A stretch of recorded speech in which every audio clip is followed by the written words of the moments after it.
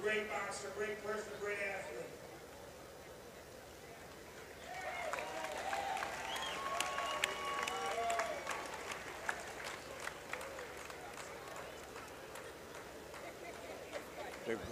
The great Gregory Dyer enters the ring. Thank you very much, Mr. Jay. I thought about what I was going to say. And the first thing I want to do is give God down here, not in this community. But I would like to thank the people who did this for me. They know I didn't ask, but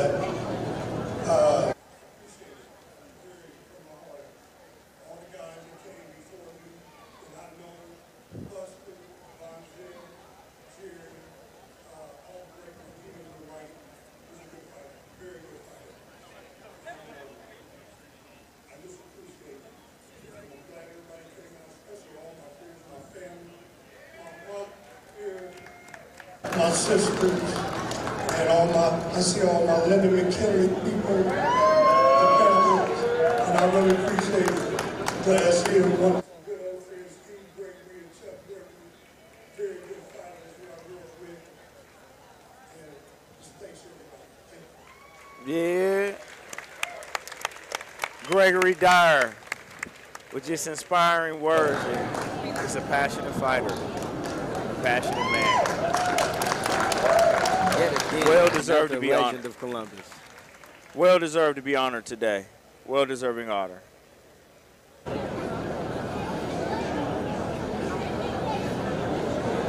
Can I get first bout to the ring?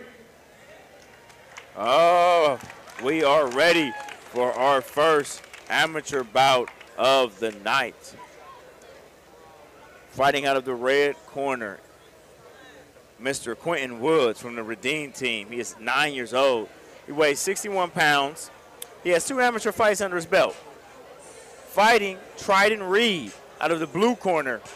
He is fighting from the Gym Betty, and he is also 9 years old. He is 62 pounds, and he has 4 amateur fights under his belt. Okay. This is what I'm excited to see. We're getting off in our first fights of the night. And as we can see, Mr. Quentin Woods. And we take a look at Quentin Woods in the corner and Mr. Trident Reed as he circles the ring, and he is ready for action. Yes, Quentin Woods will be in your red corner, and Trenton Reed out of Beatty will be in your blue corner tonight. Well, as we can see, 61 pounds, 62 pounds. I'm imagining I see 160 punches in the first round. This is a fairly even fight, you know, just 1 pound. I'll call this even weight.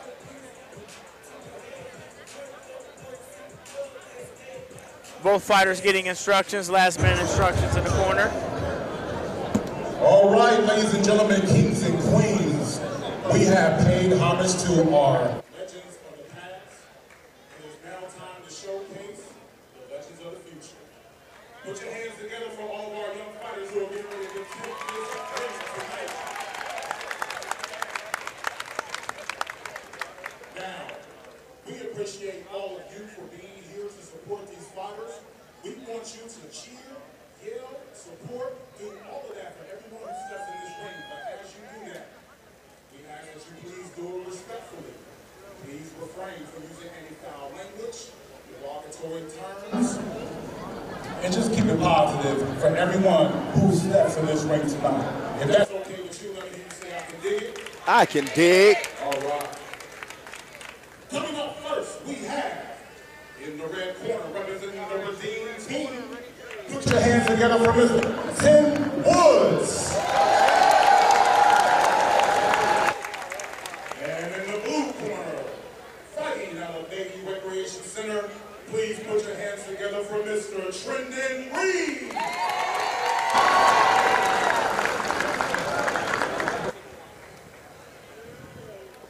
Woods and Reed, they step to the middle. They get some last-minute instructions from the referee, and just momentarily we will be underway. Oh, these young fighters look ready.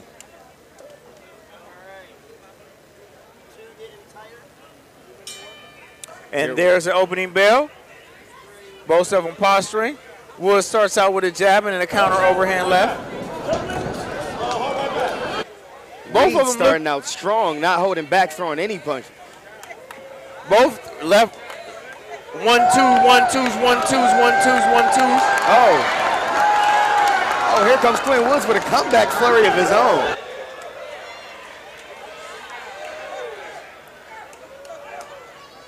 Both Woods guys showing some head movement. Oh, we gotta stop us by the ref. What are we looking here?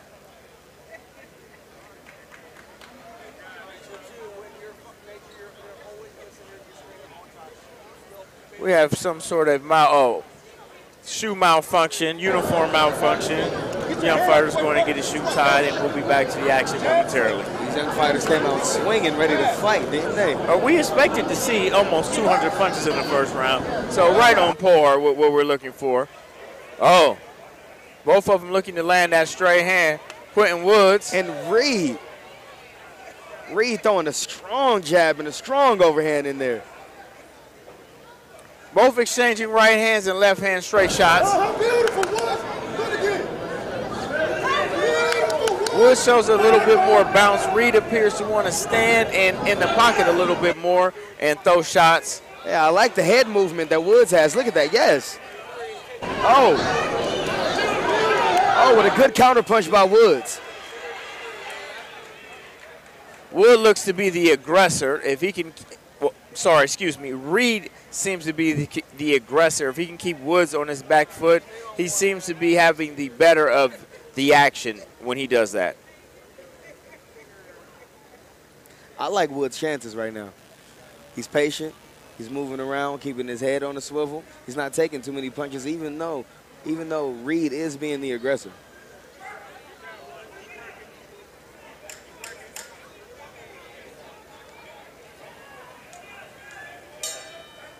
And that's the end of the first round. With a very close round from Quentin Woods and Trident Reed. So if we're in the corner, what are we telling our youngsters right now? Of course, you're always going to tell the youngster to slow down and pace himself. You're always going to tell them to pace themselves.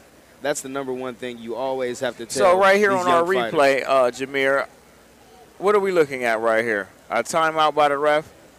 Well, let's talk about some of these shots being landed. You see the head movement right there. That's what I'm talking about Woods. He's not taking too many punches, even though Reed is throwing. Look. Back step, counter. That's the counter I was telling you about. So the head movement's going to keep him in the game. So it's going to keep him in the fight. So Woods appears to have mastery footwork here, and Reed seems to be the aggressor. What are we looking to see after we've seen him warm up in the first round a little bit, getting ready for round two? One, Woods has to stay away from the strong right that Reed is throwing. Start of round two? That right jab that Woods is throwing in with a followed left, Woods has to stay away from. Keep the head movement just like that. Oh, go. These young men are going. Good flurry of punches. They're exchanging punches like there's no tomorrow. What are we seeing here when we watch amateurs just well away at each other right now? And the lack of defense, is it the lack of punching power? How are the judges seeing this, and how are they scoring this? And how can we make heads and tails of this at home? As you can see, there's no room for feeling each other out. These fighters are coming in looking to end their opponent early. So I don't think any of them are actually looking to win on the scorecard right now. They're trying to get their opponent out of the ring early and quick. Quentin Woods seems to just be stepping around Trident Reed. But Trident Reed, it appears to be standing his ground. And when he can be the aggressor and step forward, he appears to have the advantage. But if Woods puts him on the back foot, he can step around and honestly use his angles and his master footwork to dominate the fight. Would you say that Woods or Reed would need to establish their jab more? I would say that Woods definitely would need to establish a little more of a jab to keep Reed more at bay and keep him guessing. Right now, you're seeing a lot of counter-punching coming from Quentin Woods. A lot of counter-punching. And it's not bad because the head movement, like I said before, is keeping him in this fight. If he were to stand there and go toe-to-toe with Reed right now,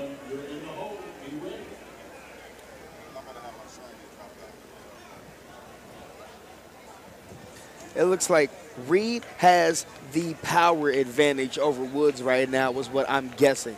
This is why Woods is being more elusive. I like Reed's chances countering, standing tall in the pocket if he can push Woods back. Woods is using angles and counter punching, stepping with that straight left hand. I'm wondering if Woods' southpaw stance is giving Reed any trouble. I wonder how many southpaws Reed has actually faced. Only 9 years old in the gym. So, start of round 3. And that overhand left seems to be connecting and being the dominant punch of the first and second round, and also coming in with connection right here, the start of the third. But Reed is still game with 1-2 counter shots. Reed has been standing tall and strong, delivering confident jabs and overhands this whole fight. All 3 rounds, you have seen Reed throwing the confident jab. And there's that footwork again we've seen so much from Mr. Woods. As he steps around and just gives himself some space and allows him to set himself up. But he stood there in the pocket, and he ate a right hand right down the middle. Don't want to be standing in front of Reed. That's his game. Oh, a good left hand by Reed.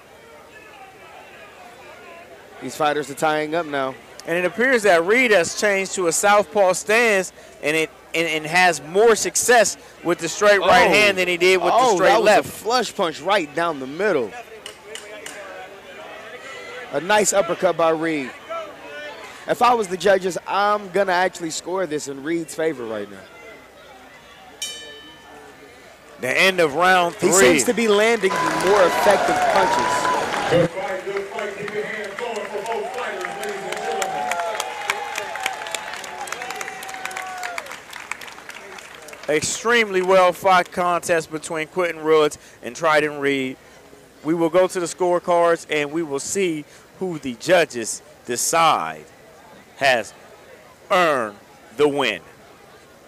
And as we look at some highlights from the fight, Quentin Woods just seemingly taking shots that last round. Trident Reed able to land a straight left hand over and over. So who do we like, Jameer, in this fight? I gave you my winner. I'm taking Reed out of Beatty. Reed out of Beatty would have been my pick if I was judging the scorecard. I would have scored him 2-1 on that. Like you said, Woods had more effectiveness in that last round, switching to a southpaw stance. But for the most part of the fight, I would say Reed controlled. He landed the more effective punches, even though you've seen a lot of counter punches coming from Woods' way in Woods' direction. I would say the more effective punches came from Reed's corner. I would agree with that analysis, but you know we have seen wackier things. I believe Reed earned the decision. I believe he took the last 2 rounds in round 3 somewhat convincingly. Let's go up to the announcer.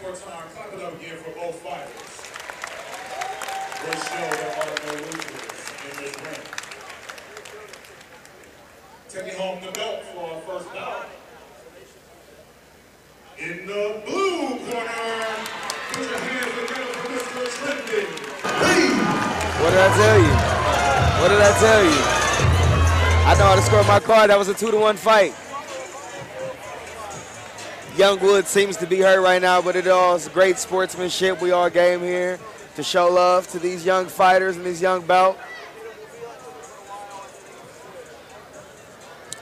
Mr. Quentin Woods disappointed with the decision, but Trident Reed definitely earned that belt tonight, dominating the third round handily. On to our second fight, and this should be a really good one. Tareen Graves from Indy, age 25, 165 pounds. He has one fight under his belt against Omar Bey from the Douglas Gym. He is 22 years old, 161 pounds, and he also has one fight under his belt. We are on to some amateur adults. Next up in the ring, first fighter in the red corner, fighting out of Indianapolis, Indiana. Put your hands together for Mr. Tareen Graves. And in the blue corner, representing Columbus, Ohio, Douglas Recreation Center. Put your hands together for Mr. Omar Bey.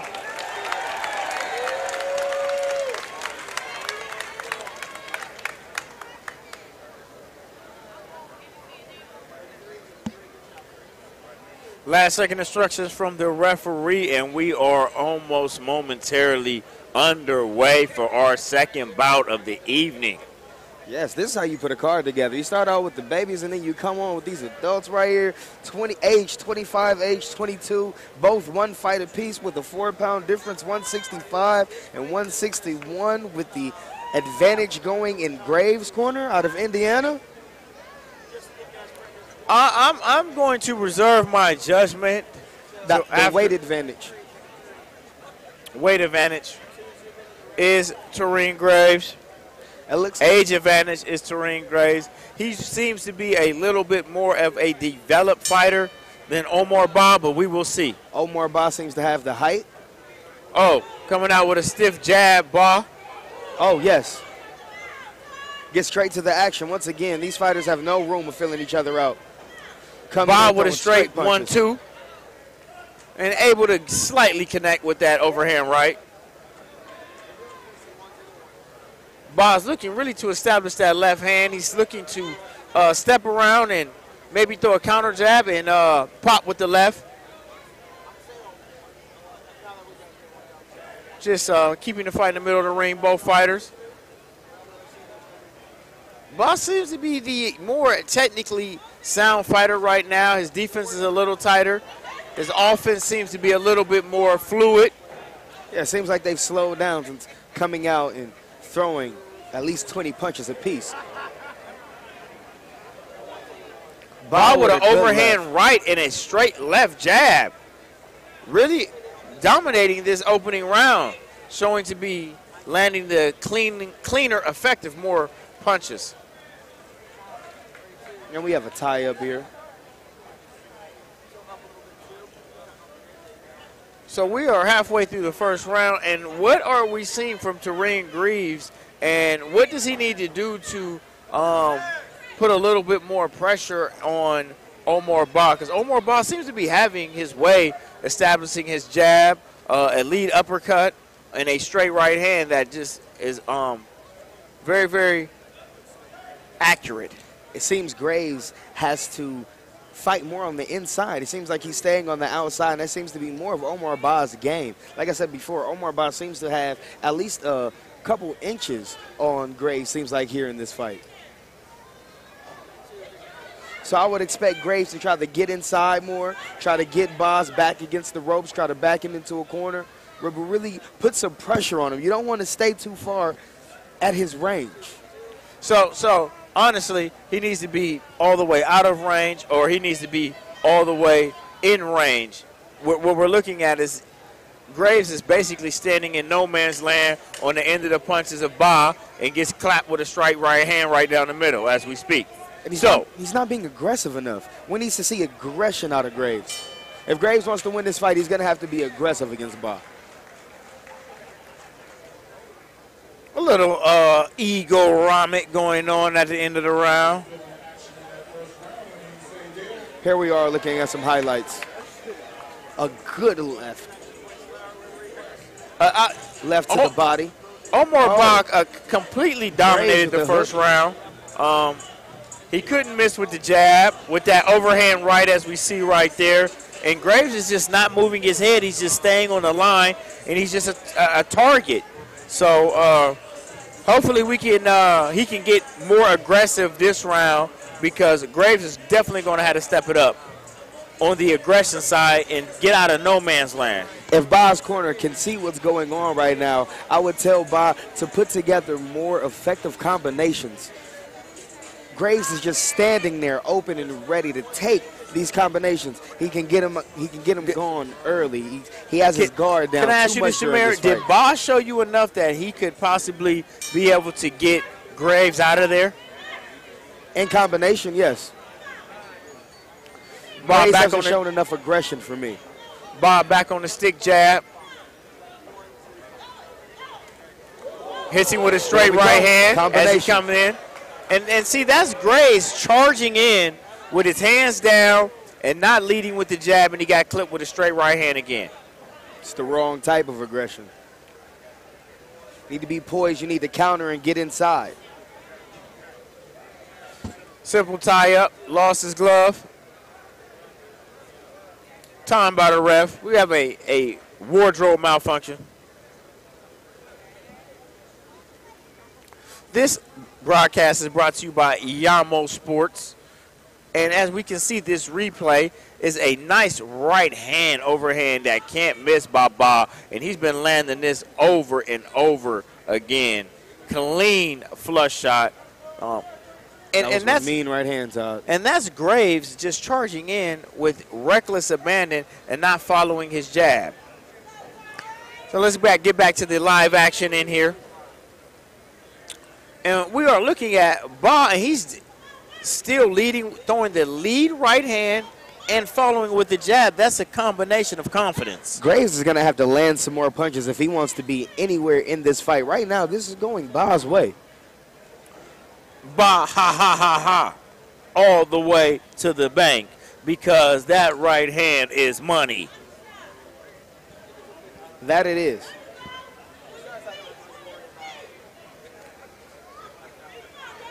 Just a little posturing. Ba seems to be measuring right now. Graves has yet to figure out the combination, what is the defense of Ba. So as we come to the end of the second round, we're just looking at Ba stepping around and pretty much have his way with Graves headed into the third. It seems like Ba doesn't have to play too much defense because he's staying at his distance and he's getting off the punches that he needs to control this fight. Right now, Ba's controlling the complete tempo and pace of this fight. And Graves has to get close but not fall in and smother his shots. As we seen earlier, he threw a couple shots and got close, but then he fell in and got smothered, and then he stands in no man's land and gets clipped with a right hand. Graves and gets clipped with another one. Punch. He's not slipping it.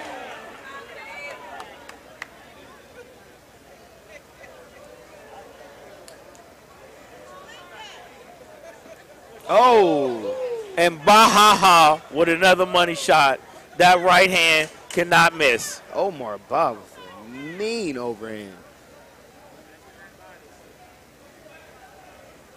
That overhand has been effective in these past two rounds. Ooh. And that is the end of the second round. I think Omar Ba just tried to end his opponent with that last punch there to end the round, didn't he? That's a shot that you know that you've dominated the round. You know you have it won easily, and now we are looking to finish tonight. From rounds 4 and 5, please make your way to the gloving table. Coaches, fighters from rounds 4 and 5, please make your way to the gloving table.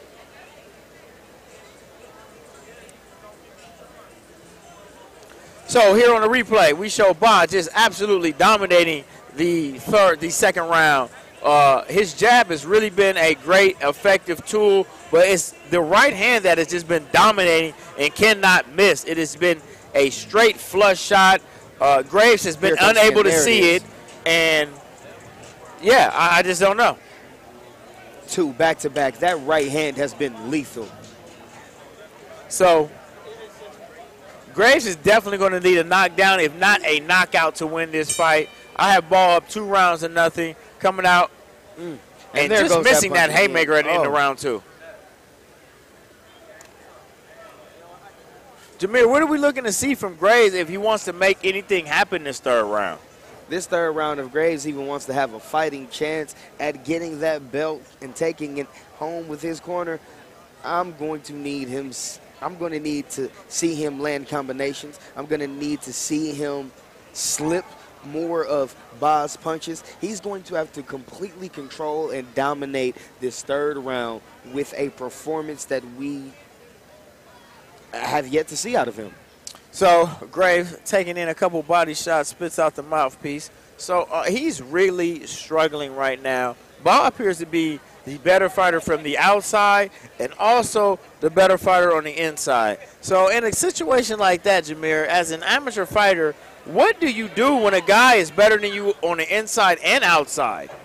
I was never one to admit that a guy was better than me, so I just go in with a better game plan. And when A doesn't work, you always got to work it all the way through to C. Well, if you feel like a guy is better than you on the inside and also the outside, you got to make it rough. You got to make it tough. You got to make him uncomfortable. You got to back him up. And you got to make him work a lot harder than Graves is making Ba work right now. And that's what I said earlier in the fight, Taj. You have to put the pressure on Ba. You have to put his back against the ropes. You have to get him in the corner. You have to slip that first jab of his and get inside. Chop the tree down, body shots. You have to have the better game plan. And we're not seeing, and I don't believe that Teron Gray doesn't have a game plan. I just doesn't believe that he's executing the game plan to his coaches and trainers' ability that they want to see from him. Because they obviously know that he needs to be on the inside and rough up Ba, but he just is unable to get there, falling in and not following in behind his jab as he should. Well, honestly, Todd, I don't think that he can. He's not shown me anything that I can say that he can put that performance together. Was that an effective body punch from Graves? Did Ba feel that, or was that just something? No, Ba felt. There we go. I like the head movement from Graves. The head movement just kept him in this fight. I for sure thought he was going to go down right there off of one of those punches. I just knew one was going to connect. And still Ba at the end of the 3rd, still throwing in combinations, and Graves still unable. One punch falling in, and that is the end of the round. So what we seen from Graves in a very dominating performance from Omar Ba.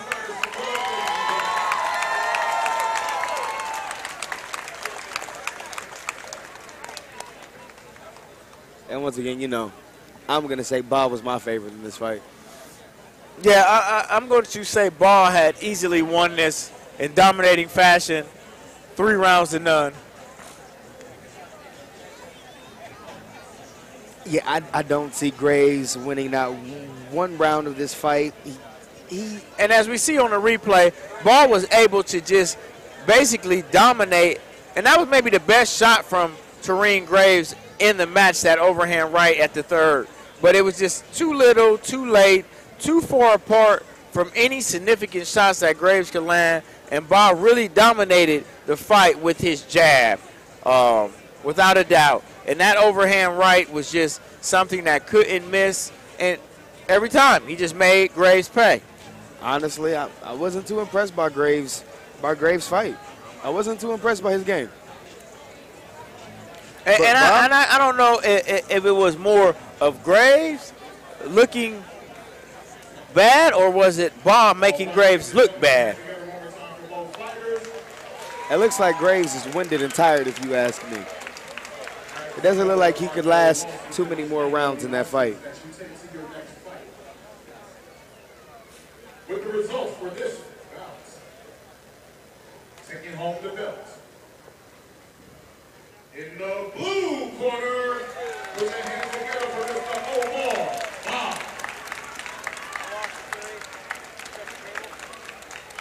And if that fight would have went any other way, I personally would have had to get a petition going in Ba's favor. Well, it's not as if I've not seen worse in boxing. I am just pleased that what we are witnessing is what we are seeing. He wasn't ready. So, He wasn't ready to be here. as you can see, a combination by Bond as he's finishing up Graves. And we get ready for our third fight of the evening. Miguel Cardona here from Douglas against Takayo from Johns. First fighter in the red corner, fighting out of Douglas Recreation Center. Put your hands together for Mr. Miguel Cardona. I had the pleasure of speaking with Mr. Cardona's father earlier. He was so excited about his son fighting. So looking forward to this fight. For Mr. Taquio Taikio. And Mr. Taquio Taikio from Johns. I'm expecting this to be a very technical fight, and neither of these young fighters pulling back on any of their punches. I expect to see a flurry of speed coming from both fighters. We're looking at age 11 and 10, both 75 pounds, and both have some amateur experience with 5 fights out of the red corner and 8 fights out of the blue corner. And there's the bell for round 1. And Cardona seems to snap a right hand that snapbacks to Takayo's neck.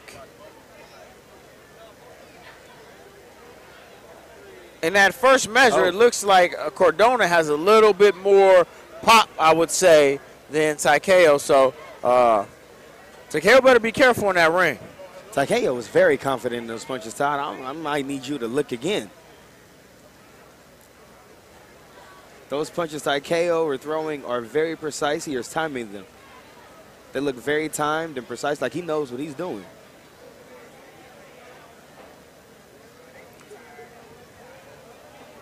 Cardona is really popping that jab. Very, very nice on the inside and the outside. Not letting Takayo set his feet as much as he would like to, counterpunch as much as he would like to. And, you know, this is less blazed fisticuffs of fury that we've seen from the age 9-year-olds. They seem to be a little bit more tempered and a little bit more measured right now. It's a nice jab by Cardona. It's a nice jab, really controlling range, really controlling himself. He looks really comfortable. That's a nice jab by Cardona again, just really measuring Takayo this round. And I know you like Takayo's counterpunching earlier on in that round. Yes, but I really like Cardona and his jab that it kind of dominated the round for me. I will say that Cardona probably did win that first round there. That jab was very strong. It was very effective. It like you said, it kept Takayo a little at bay, but at the same time, I like the pace that Takayo is coming with right now. He's not forcing anything, and he also has a nice counter, and once again, nice head movement, like we seen earlier from Woods earlier in the night. I like it. And there's Mr. Cardona I spoke with earlier, giving his son some coaching and some last-minute instructions. And then we see the blue corner, Takayo's corner, also coaching him up, telling him what they might want to see from him. Maybe let Cardona reach a little bit more. And if I'm Cardona's corner, I'm saying continue to establish the jab. And there's Cardona coming out, popping that jab, and a straight right hand right behind it. But Takayo seems to counter with an overhand right and steps down and hits with a nice quick left hand. And now we got some action heating up here in the early second quarter, in the second round. Cardona seems to be popping that jab, but an overhand right is from Takayo was really timing that punch this second round. And a left hook to connect on the way out.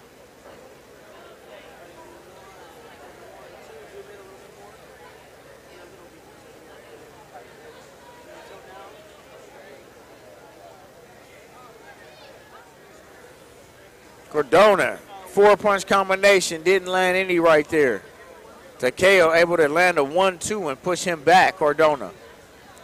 And then another 1-2 from Takayo, able to push Cardona back some more. Cardona back with a strong jab. I'm telling you, I like the way Takayo looks in there. He is very confident. He's very poised.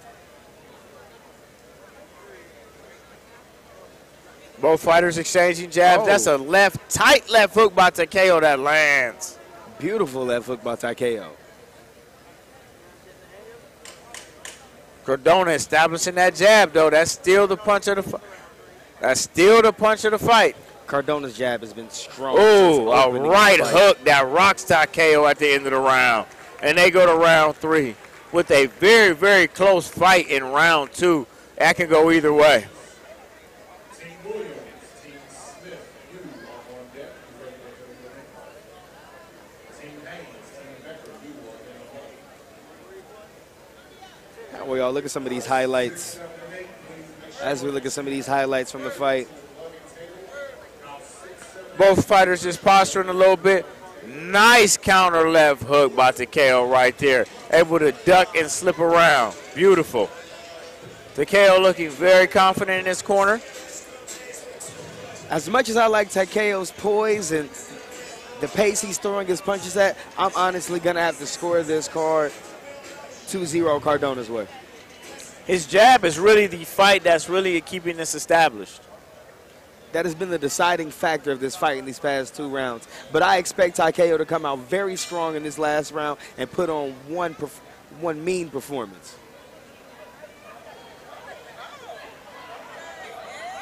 Both fighters exchanging flurries left and right in the middle of the field. This is exactly what I'm expecting to see out of Takeo. A lot of force, a lot of pressure. Takeo is coming into the 3rd round showing a lot of pop and a lot of power behind his shots right now. Good counter left by Takeo. Oh. And Miguel's kind of getting away from his jab right now. He needs to get back on. Miguel Cardona needs to get back on that jab, or he's going to watch Takeo take this round away from him easily. Can't jab and block at the same time, Todd. A great jab is great defense if you know how to use it. And once again, Takeo being the aggressor coming out in this 3rd and final round. And also able to be the aggressor because he has the ability to establish his jab. He has come out throwing his jab this round. And, oh, what a counter body shot right there from Takeo. Way to drop your head and throw to the body. A little sloppy here, trying to get free. If Takeo would have put this performance on from the beginning of round 2, this fight would be his. It's a nice counter right hand by Cardona over the top, kind of sneaky. And that is the end of round 3, and that is the end of our fight. And I like Takeo in that last round, but I just think Miguel Cardona has done more in the first 2 rounds to establish himself.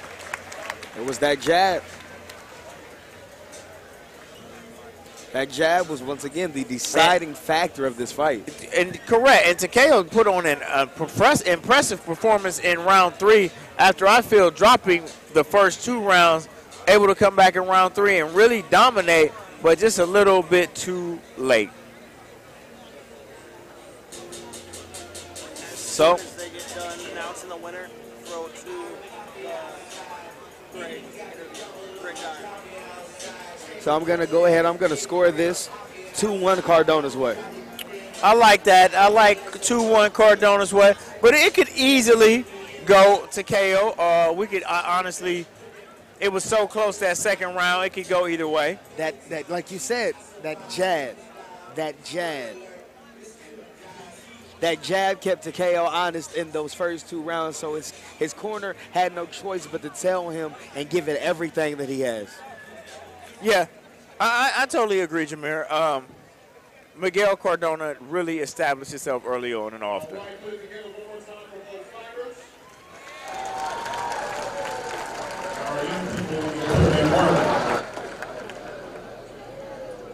Taking home the belt from this bout. In the blue corner, Mr. Takeo. I got one wrong tonight. Takeo pulling off the upset that we did not see. I did not see that one coming. So, thank you for joining us for this live broadcast. We will take a short intermission and check out this video from one of our legends, Mr. Gregory Dyer, and we will be back with our live broadcast in a minute. My name is Gregory Dyer. The true story, what got me into boxing, we used to hang around the recreation centers in the evenings when it was time for us to leave. I was 10 years old, and me and my buddy used to come back up when the older adults was there, and we would run through the center or keep getting kicked out by the director. And one night, she caught us in the building, and she said, come here, come in the office. She said, look, you know you guys ain't supposed to be in here this time. She said, here, go on up to the fairgrounds and watch some boxing. They were Golden Glove tickets at Cooper Arena, and we lived in the Windsor Terrace. We took those tickets and ran from Windsor Recreation Center all the way up to the Cooper Arena on the fairgrounds. And that was on a Friday night. I was so amazed. And I used to go to the center every day, walk right by the boxing ring, playing basketball. You know, I used to tell Dwight I was good at basketball, I could play, but walk right by the boxing ring. But when I got those tickets and went up to that Cooper Arena, I went down there, I seen all them empty seats down by the ring. I wiggled my way all the way down and just sit there. And came back the next night, went back to the center and asked for some tickets, she had them. And went back the next night. That Monday, I was in the gym signing up for boxing. And that was history after that.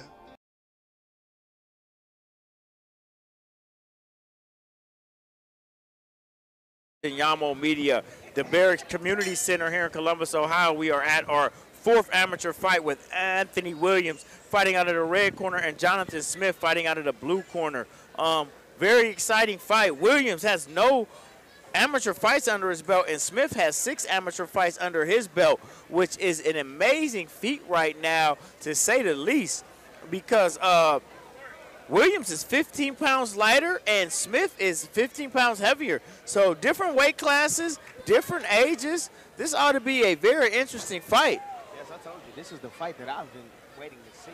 Only the 4th fight of And- the night, so we're and getting I- off the names nice and early. And Williams' poise seems to be just absolutely amazing in the white right now. And just able to really just push Jonathan Smith back. So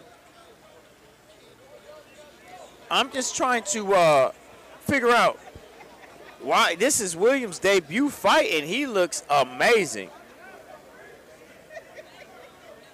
Williams appears to have the better pedigree over Smith right now, and he is just establishing himself with the jab and basically anything he wants to do. Joining me on the broadcast here is Jamel Marquay and Brian Johnson, and you guys go ahead and chime in and tell me what we're seeing here from Mr. Williams. Welcome, Brian. Yeah, how you doing? How you doing? I'm in. Out.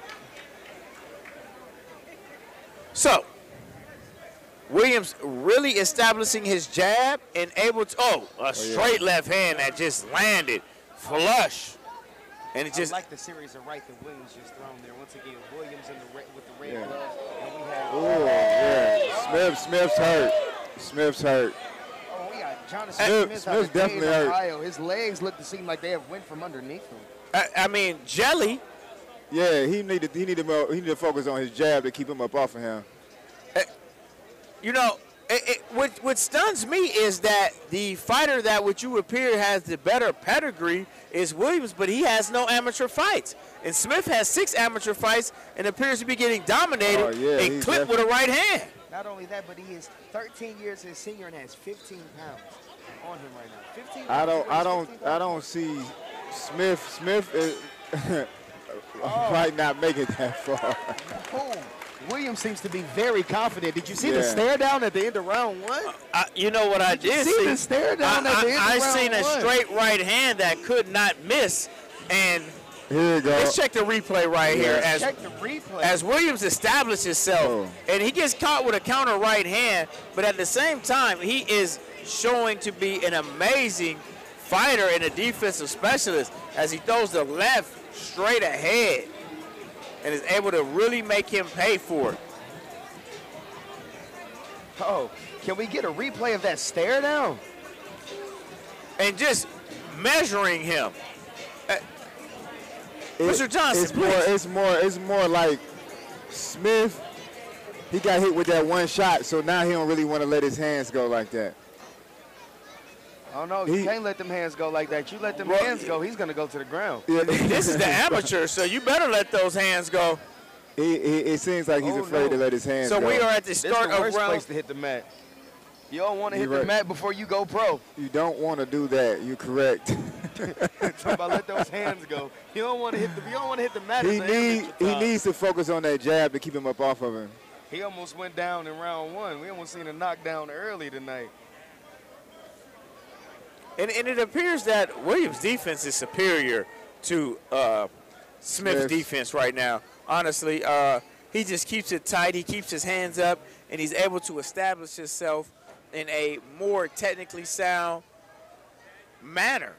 And it honestly looks like a guy with no amateur fights is outclassing a guy with 6 amateur fights. I think it is more of Smith's having a problem with the southpaw. That's what it is. So is Smith not seeing southpaws in the gym, or is it a combination of the southpaw and the speed, hand speed? I don't think he's seeing southpaw in the gym because he keep running into that. Smith seems to be having a little bit better round. You see, Williams with a good left uppercut hits Williams square in the chin. I'm sorry, hit Smith square in the chin. Williams, oh my goodness. Smith's having Smith has a problem with that left hook. He's running into that.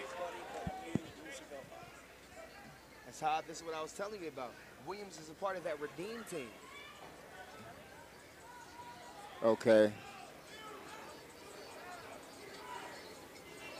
So. And now, yep. So what are we looking at here?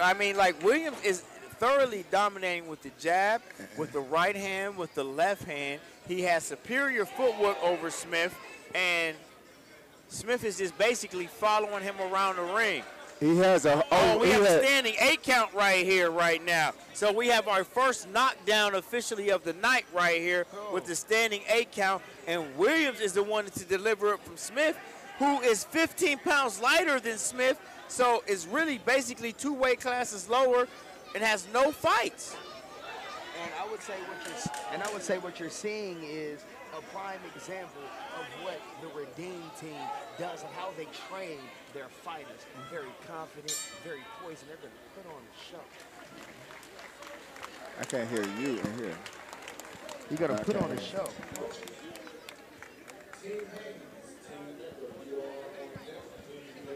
So. I can only hear you. No, nobody can hear me. All right, so on our replay here, as you can see, Williams just hits him with a check right hook and steps around, and then hits him with as Smith opens up, hits him with a beautiful straight left hand and continues to hammer away with the left hook. He comes back with a jab, a great body shot, and just throwing an array of punches and combinations, able to push Smith back, really dominate, and does whatever he wants. Stepping around beautifully. Shot after shot, and here's another look at it. I'm seeing Williams is definitely in the gym doing what he's supposed to do because I know his trainer, and his style is exactly like his trainer. Sick with his southpaw. So heading into the final round, Smith definitely will need a knockout to win this fight. If he doesn't get knocked out. Well, he's swinging now. He's letting his hands go. William is being aggressive. Smith is being aggressive, yeah. And he is letting his hands go what he needs to do if he wants any chance of winning this fight. But he better throw the jab. He better not run into that left hook. That's what he better not do. I'm hoping to see him my first knockdown of the night. Oh, man. We seen our first knockdown. Are we looking for a knockout? That was an unofficial knockdown. But Smith with a nice jab to establish and knock Williams off his path. As you can see, Williams is very calculated in there. Yeah. Already putting his shots. There you go. There it goes. He's tipsy. done. There it goes. He's down. That's what I was waiting to see. I knew Williams was going to do it. I knew he was going to do it. You couldn't tell me different, Ty. You couldn't tell me different, Brian. I told you. Right. I told you that Redeem team. They're nothing to play around with coming out of EBG. Smith appears to be clamoring and complaining to the ref that was a low blow. The ref did not see it that way, and he called this the second knockdown of the fight in favor of Williams. So Smith is going to have to do something desperately if he wants to even have an opportunity to even sniff a win in this fight. Like I He can is say, we're going to see I see Smith running into this left hook in just a second.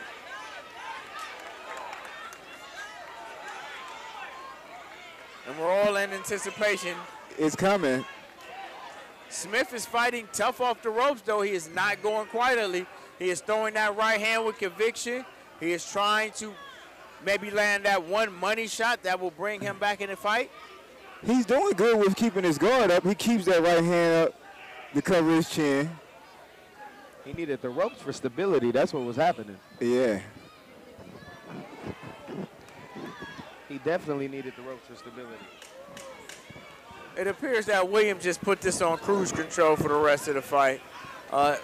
Establishing 2 knockdowns in a 3-round fight, amateur fight, and dominating all 3 rounds easily. No question that Williams definitely won that fight. Definite.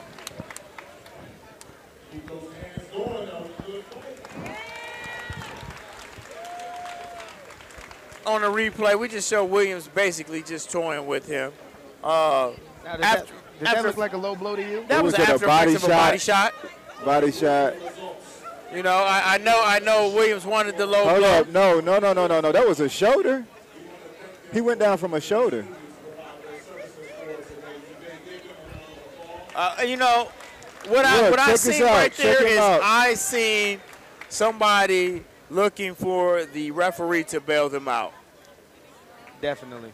I agree. I don't know if I seen much there from any aspect to where that would constitute a foul. Oscar-worthy performance? Was that an Oscar-worthy performance to you? No. Oscar-worthy performances normally get the point.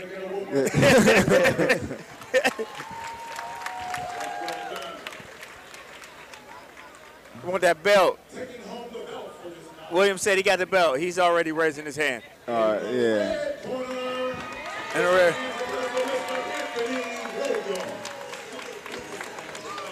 Finally, that red corner got a W. That red corner ain't had a W the whole.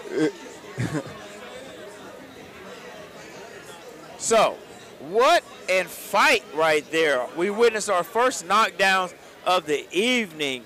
The next fighter's up. Christopher Hayes Jr. from this very arena, Barrack Community Center, against Kamar Beckford. Both age 11. Hayes Jr. is 78 pounds.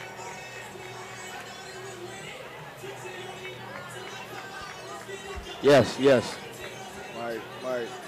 Mike. So Hayes Jr. is maybe favored in this fight. He has 12 amateur fights against Kamar Beckford's 1 amateur fight, but we've seen stranger things. Beckford is a 12-pound weight advantage in this fight. Let's take it to our ring announcer. Put your hands together for Mr. Kamar Beckford.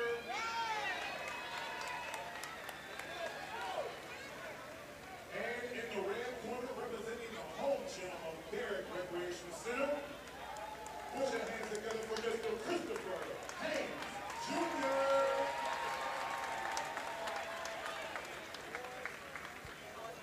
That last fight looked to be our first win out of the red corner all night. So Christopher Hayes is the hometown guy. This is his home gym. Excuse me, ladies and gentlemen. So, of course, I'm expecting him to be the hometown favorite. So, Kamar Beckford has the odds stacked up against him. But Becker has the weight advantage, correct? He does. He is a 12-pound weight advantage. Okay. And both fighters seem to be moving really well in the ring. Footwork, oh. And Beckford has a sneaky overhand right. Oh. Beckford's counter punches seem to be on point.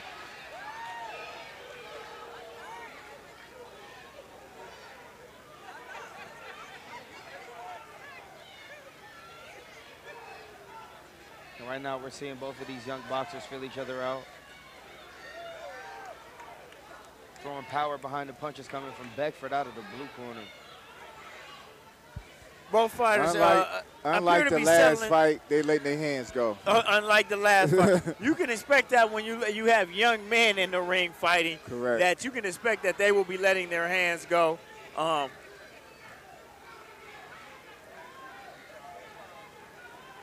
Both fighters seem to be getting their licks in right now.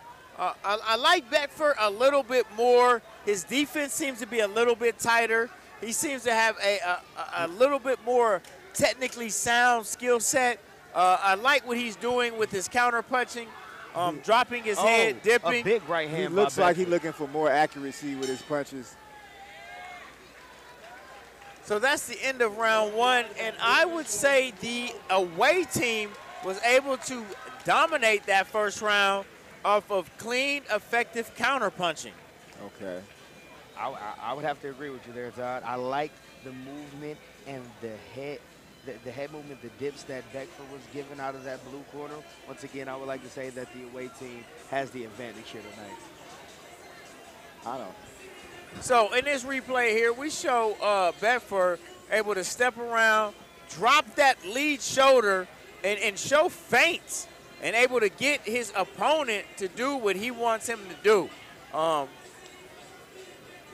Neither one able to really establish their jab right now. So a nice fill-out round.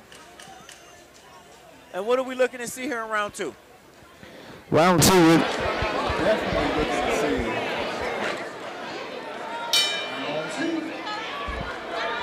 And we are Becker is about to turn up. Oh. Yeah, see, there, yeah. Shot after shot after shot. He's patient and more accurate.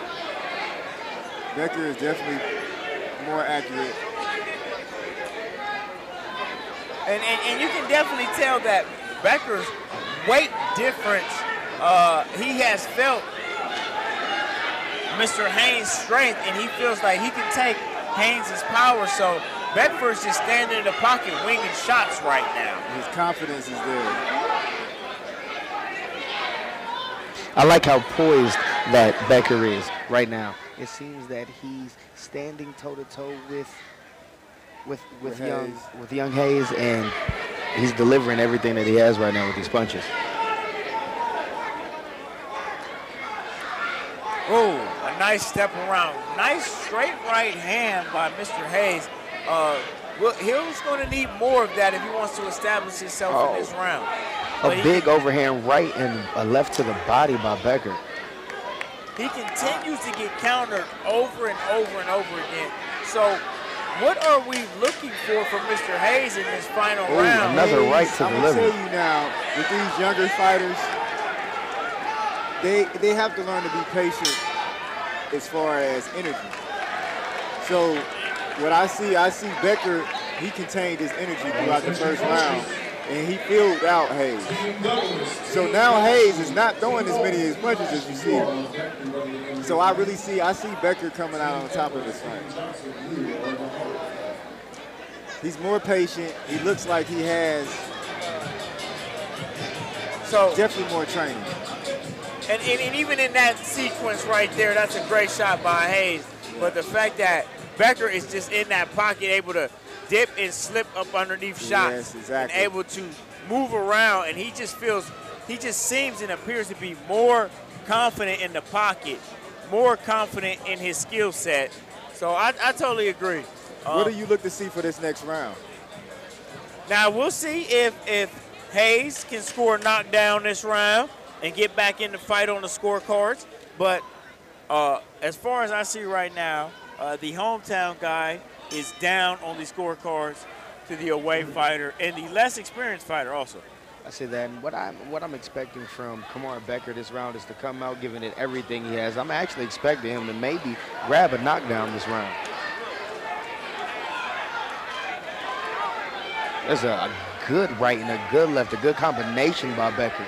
He's standing toe-to-toe, throwing a good series of punches.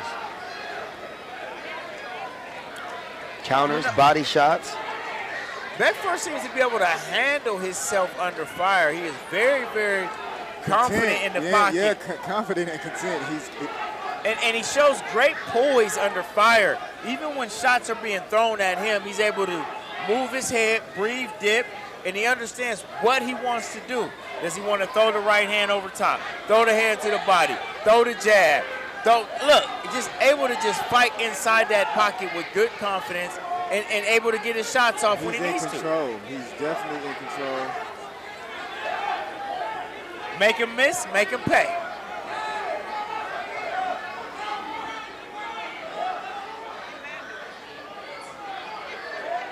And Becker putting on a confident third round here.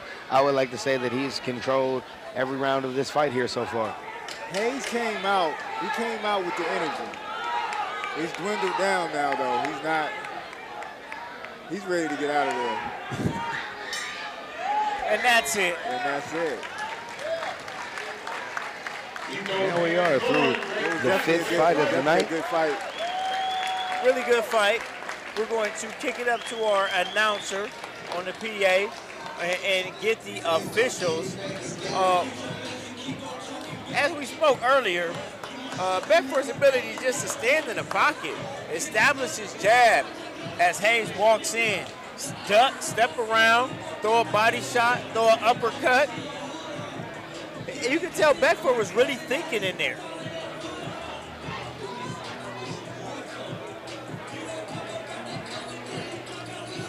That one fight that Becker had, it did good for him. It really did. Yeah, definitely. That prior fight that he had definitely worked with his confidence. So as we take the replay here, Beckford's even showing a little shoulder roll defense that he has in there. So definitely he will have something in store growing up later on.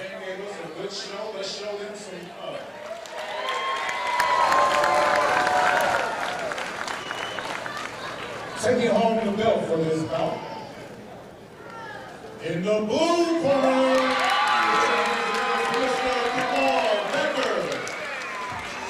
And the good sportsmanship definitely shown by well Hayes. deserved. Definitely well deserved.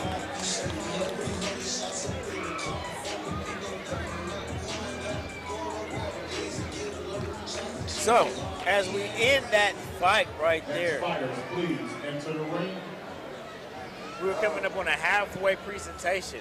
And please follow us, Yamo Media, Yamo Sports. Follow us on social media. TikTok at Yamo On Air. We are currently live on YouTube as we speak. Yamo Media Columbus on YouTube. Follow us on Instagram, Twitter, Yamo Media, and Facebook at Yamo Media 614. Up next, we have Lindell Walton out of Douglas fighting Ricky Lasley out of Dayton. Both 15 years old. Walton is 138 pounds with 12 fights under his belt, and Ricky Lasley is age 15, 145 with 7 fights under his belt. Recreation Center in Columbus, Ohio. Put your hands together for Lindell Walton.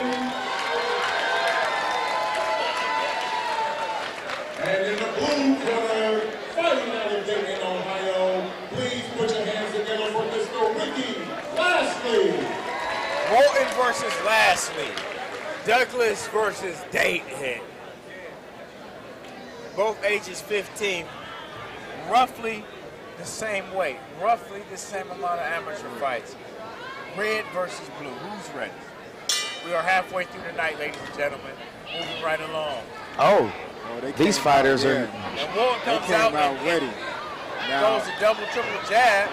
Who is that, Douglas? We have two brawlers on our hands. I don't see too much technique coming out of either one of them here. Listen, Douglas better contain himself. He's going to lose that energy, like I said. Their first round is a great round. I know some of you guys have never been in a phone booth, but we're looking at a phone booth fight right here. Definitely. On the dime. Once again, these fighters looking to get each other out early. And I'm worried about Walton falling in like that and taking a shot. He's already shown a couple of times to have shaky legs, so I don't know if this is going on 3 rounds.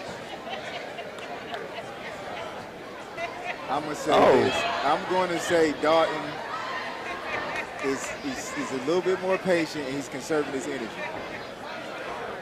Lashley is winging shots.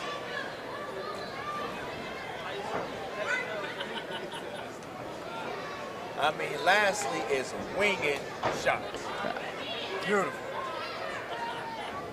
And we're halfway through the first round, and they appear to be slowing down a little bit from the early activity, settling in. Lashley is throwing that overhand left for daylight right now, people. Once again, that's Linnell Walton in the red corner and Ricky Lashley in the blue.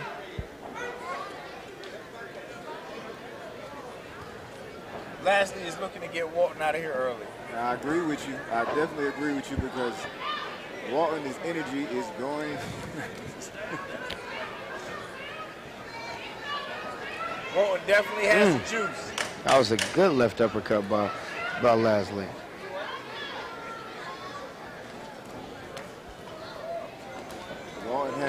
Lashley is really establishing that left hand. Walton has that juice for the moment. Yeah. Looks like he's already starting to run out of gas there, as you can see. He's punching himself out. Yeah.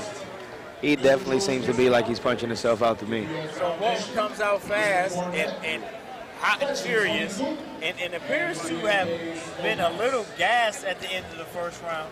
Let's see if Walton can sustain this high-level energy for the entire fight. And Ricky Lashley seems to be showing a lot of patience with that overhand left right now. Really just trying to measure Walton coming in and is having fairly good success at it. I agree. I'm ready to see what this second round holds for Walton. So both fighters posturing a little bit. Lashley just appears to just be a little bit more technically sound in the pocket and fights well a little bit better, it appears, inside and outside. And the ref wants to have a conversation right before. And he's saying, watch the headbutts. This is boxing. It's not brawling. There's no punches and not heads. Oh, no, we brawling. We're brawling. Walton comes watch out the headbutt. at each round, he comes out gassed up. Oh, a good right hand by Lashley. Careful. Another good combination by Lashley.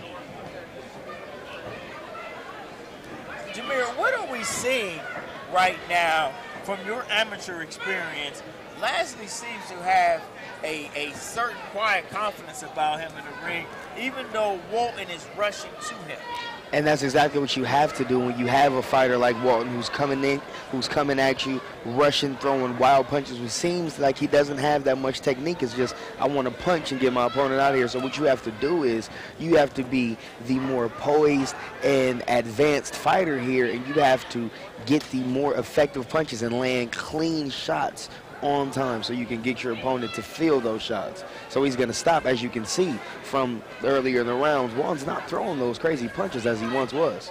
So, Brian, what does Walton have to do to establish himself back in the fight? Because it seems like Lashley is just stepping around, dominating him with shots, and Walton is just walking into it. See, Walton, I'm feeling that Walton is looking for the point system. He's just throwing punches just to try to land. He feels that he can win off of points. However, those punches aren't accurate. They're not even really getting in there, penetrating anything. He's just throwing punches. To get him back in the game, I don't know if he can really get back in the game. I really don't see that happening because I see that Lashley is definitely the more experienced fighter. Which would beg the differ because Hayes has 12 fights and Lashley has 7 fights. So And that is the end of round 2, where we have watched Lashley basically dominate that round. And I do like your assessment that Walton seems to be chasing points right now, Yes, he's definitely but chasing he's not throwing enough accurate shots to actually have that game plan be effective. And to Jameer's point, Lashley just looks like the superior fighter in there, superior craftsman in there, and it's basically just having his way. If you're the blue corner, what are you telling your corner right now, Jameer, coming into the final last round? Move your head, time your punches, and I would like to see more counter punching out of you because he's rushing you. He's walking right into you. He's giving you these shots. So all you have to do is time it. I can see him ending this with a clean uppercut or a clean hook easily to get Walton out of there. He's wide open. Sidestep all those punches.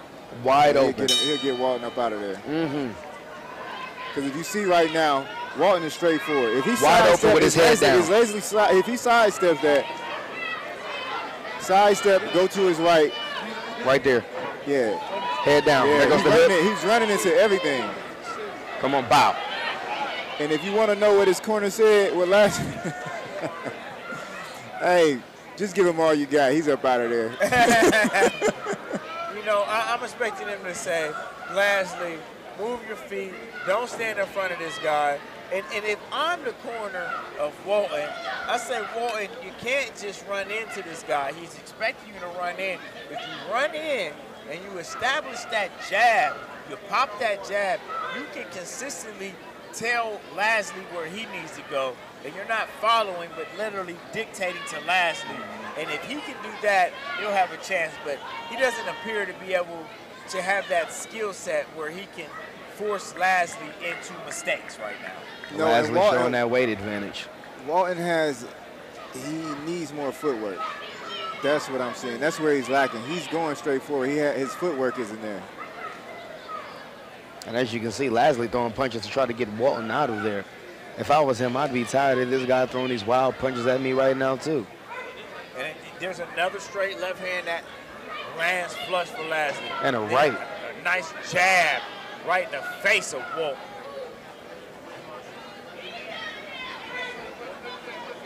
We got a little tangle up and we're fighting a little bit. The ref warns Lashley again for him behind the head.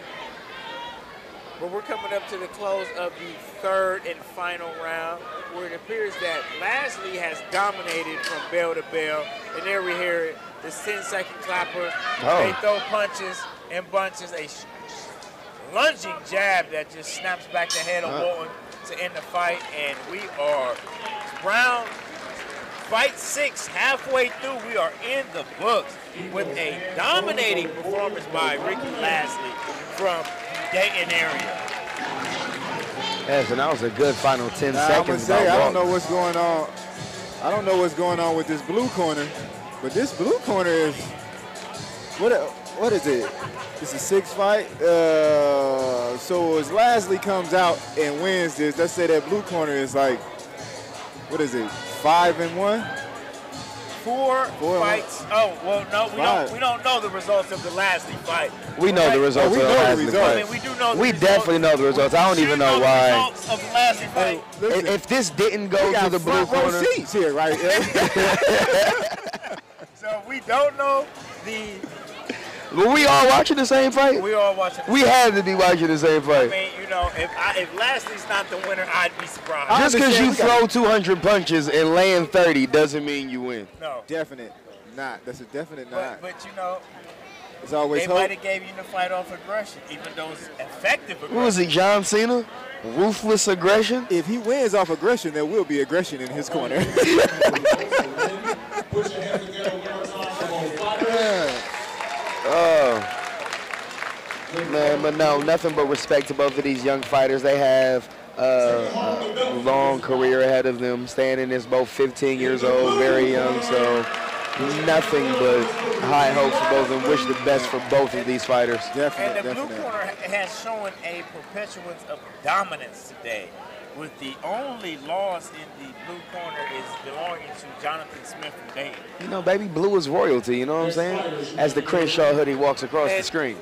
After this, definite. we will be taking a short intermission, and we'll be looking at another Hall of Famer interview, Mr. Tim Bowe, the legend. My name is Tim Bowe. I boxed in the early 90s. I think I started 92, I think, 91, 92. But when I used to come up for the summer, I'm from the South, we used to come up for the summer, and I used to train at a Barrack Recreation Center with Mr. Lee Williams. And I only did the summer and stuff like that. I didn't even get serious till about 92 when I actually got serious with it. I stayed in trouble. I was in everything. Anything is possible. I selling drugs in the streets, fighting. I was doing all kind of just badly wrongful stuff. And actually I got in a fight at a gym outside. I didn't know the gym was there. And that was Powell's boxing league was there. And the police came and maced me and this dude. And I ran inside the gym and washed my face off. And then Coach King Brookin, that was my coach from then and now on, told me about boxing and what all I can do, what all he can do for me and stuff like that. I really didn't listen to him until he challenged me. When he challenged me, you know, stick with it, I'll show you places that you'll never go and people you only see on TV, you will see them in live person. And so I took the challenge. In 3 months, I was in the ring. Proudest moment, going to Olympic camp, that was very, very, very educational. That was very, woo, man, that was. And we are back in live action, the start of fight number 7, and we have Pearson Edwards versus Aaron Johnson. It will be posted on Yamo Sports. 135, on Yamo Sports. 130 pounds. And right now, Edwards seems to be, out of the red corner, seems to be stabbing with the jab to try to establish himself. And Aaron Johnson, 7 fights under his belt. They're pretty much equal as far as experience. Very much so. Yes, it's pretty much equal in weight too. Just a 5-pound differential going Edwards' way. And appear to be complementary styles also. This should make for an exciting fight. Both fighters seem to have confidence and nice hand speed. Oh, great counter right hand by Aaron Johnson right there. Oh my. Yeah, this is definitely going to be a good fight. I'm very excited to look at what Edward has to do. Edwards is coming out of elite boxing gyms. Elite Boxing Gyms also houses the Redeem team. Edwards and Johnson, center of the ring. Edwards lands a nice jab and another nice jab. Backs Johnson up just a slight bit.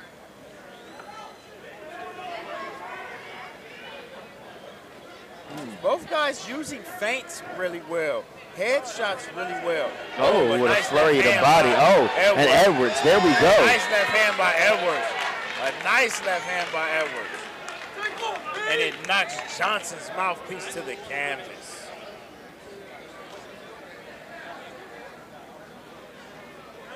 So early on in this fight, both guys appear to be technically sound. A slight advantage for Edwards as far as connect percentage right now, but both guys seem to really be vested in on that jab and try to establish himself. And there's Johnson again trying to throw that right hand that he landed earlier. And as you can see, both of these fighters respect each other very much already early on fighting. And at the end of one What round, I'm seeing is Edwards definitely has a better defense to me for some reason. He's definitely confident. so on our replay here, Check him out. both guys really using the feint really well, using hand speed really well. Both guys making each other miss, trying to make each other pay. But as you can see, as Brian mentioned earlier, defenses are really good. And Johnson sneaks in a nice straight right hand and then another straight left right there. Edwards shoots shots to the body, then comes back with a nice jab to establish himself. Please join our live broadcast here on Yamo Sports, Yamo Media. Follow us on Instagram, Facebook, and Twitter, Yamo Media. We are currently live on YouTube, Yamo Media Columbus. Please subscribe and like this broadcast. This started in round 2. Johnson comes out trying to establish a jab. Both fighters see, amazing counter jab. Oh, and there we go. Oh, they eat Edwards throwing a flurry of body shots right now. So, Jameer. Oh, and a clean overhead. Edwards. Now, Edwards. Now, unlike the last fight, these punches and bunches, these are actually landing.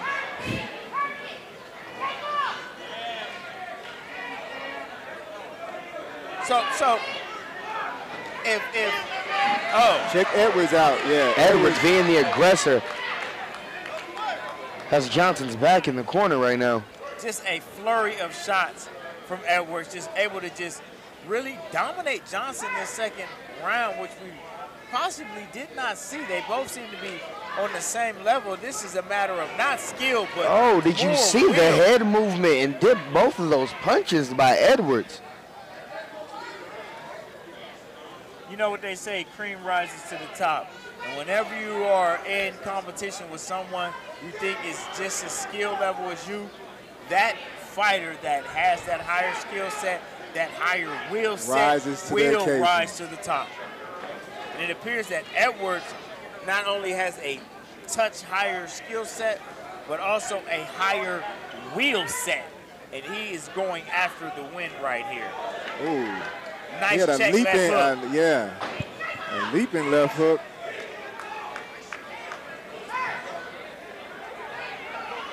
And Johnson teeing off, looking for that one shot, but Edwards is just too skilled of a defender to walk right into it. Edwards seems very confident in the combinations that he's throwing. I definitely agree with that. Edwards was really able to establish himself in that round. That jab was the dominating factor, able to really open up Johnson right there with that jab and sticking with that straight right hand, and then shoot shot into the body, landing a flurry of punches and combinations. So one shot, two shots, three shots, or four shots, it does not matter. Edwards is pulling away as we speak. So, going into this third round, what does Johnson need to do to get himself back into the fight? I really don't see him out of the fight just yet. I mean, I feel like Johnson's still doing a good job. I don't know. I feel like he's still doing a good job. He's still punctual. It's more of, like you said, Edwards rising to the occasion. Combinations. Yeah. Key word is combinations. So, Jameer, you're saying Johnson needs to throw more combinations this round? He has to match Edwards' energy. Yes, I do. That's sound. Matches energy. Starting the third. Oh, there it goes, like that. Like that. He keep doing that. Just not leaping out there like that ain't gonna get. Ooh. Good defense by Edwards. Yeah. And I'm not going to say both of these fighters are really talented, but it's obvious that Edwards has a class ahead of Johnson right now. And not to say Johnson is not a skilled fighter, but it is obvious that Edwards is that class of fighter right now. Edwards is taking it to his Johnson's body. And that is causing Johnson to lose. See, you know when he spit his mouthpiece out, he was looking for some air. But you don't have time for a breather with Edwards. He's not giving you that. And Edwards is showing us the difference between what we call a blue chip. Is that a knockdown? Edwards, I told you. That's how you step on him. I'm going to be very biased. This is what you're going to see and expect out of elite boxing gyms. Yeah. I tried to give you guys the warning at the beginning of this show. I'm looking for that. So Johnson is able to recover from the body shot. I'm looking for it to happen again. Yes. As we were saying, I expect it to happen again. Edwards is a class above the rest, and he cannot miss with that straight 10 right seconds. hand. Watch him go down. Yeah, Johnson's hurt. He's trying to talk himself back into the game. Okay. And that's the end of it. I like how Johnson was able to get back up and stay fighting, and he stayed aggressive. He didn't run from the smoke. He didn't expect to go down, though. It's surprising. Check him out. Body shot is what really put him down. Yeah. Oh. And Edwards been at that body the whole fight. Yeah, that delayed reaction body shot. I would say that is our punch of the night right there, ladies and gentlemen. So far. Oh, just did. It was two of them. It was two of them. Left and right. He said, just a beautiful He couldn't do nothing but go down. Did you see that? Beautiful shot. There was nothing he couldn't do but go down. Those body shots always get you a delayed reaction. Right. You know? You can feel that 2 weeks from now. That's a big bruise. So what would have made me even more mad as a fighter is him stomping right next to me like that. That would have made me want to get up and knock him out. You're right. Don't be stomping with that right body next shot, to me I don't like care that. what your mind is saying. Your body gonna will outshine your mind. So, really good fight from both fighters. Johnson, nothing to be ashamed of. Really good fighter. Great fight. He will be around as long as he stays in the gym and stay working hard. He will make a name for himself. And Pearson Edwards, I expect to hear this name in the future. Very, very well-skilled fighter. If he stays on this trajectory, I expect him to be a champion here. Once again, shout out to Elite Boxing Gyms.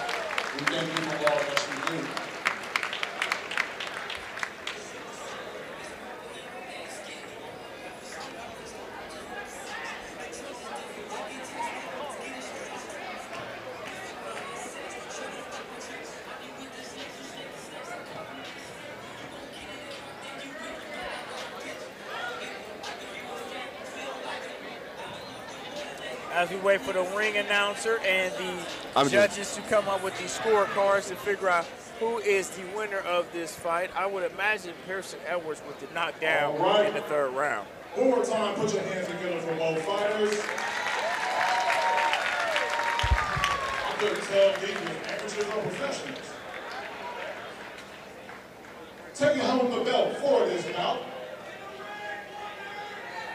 Let's hear it.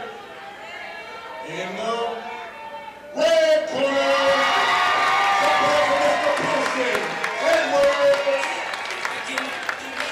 Mr. Pearson Edwards taking home the belt out of the red corner. Excellent.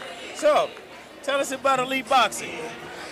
Elite Boxing Gyms, once again, they're located on the east side of Columbus. Man, they have some of the most understanding, most skilled coaches and trainers that are in there, from Sick with a Southpaw, from Quick to it's so many of them in there.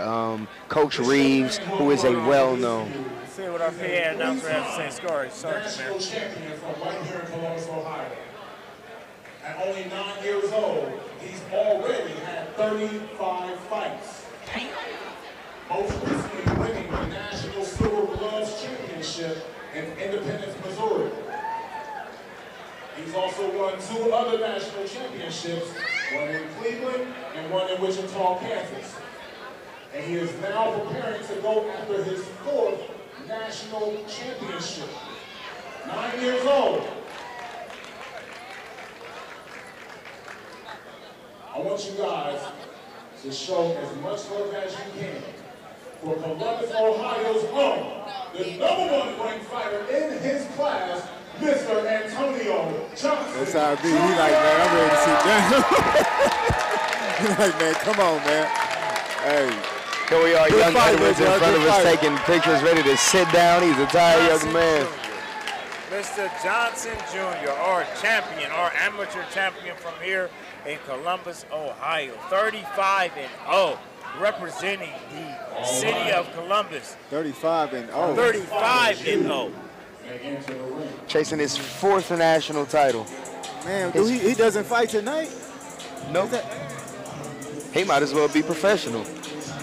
Hold up. What's his? Oh, we gotta find him. We gotta look him up. Please follow us on social media.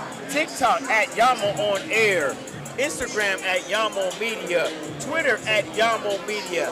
Facebook at Yamo Media 614. And join us for our live broadcast on YouTube, Yamo Media Columbus. Yamo.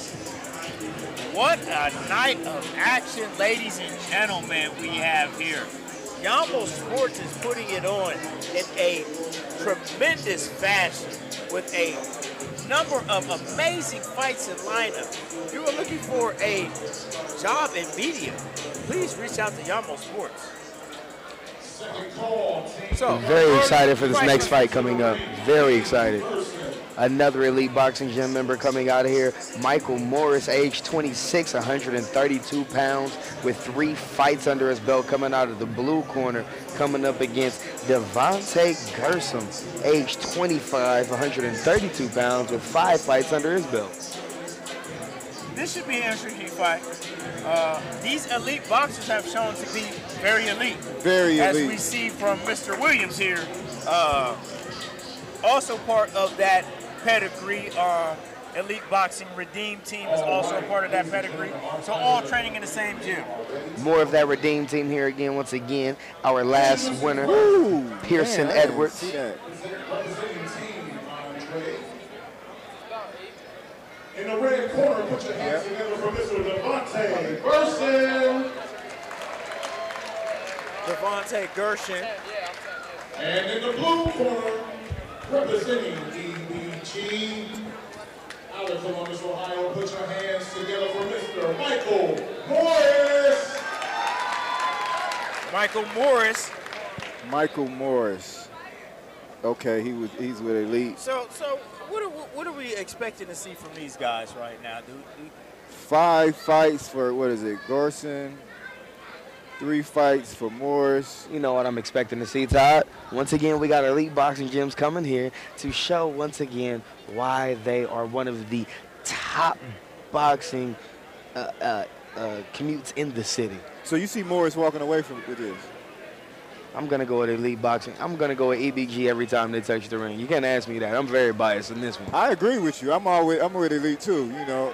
And it's all right because you guys have history in the city, so you guys can be elite. I have to look at this from an unbiased perspective, okay?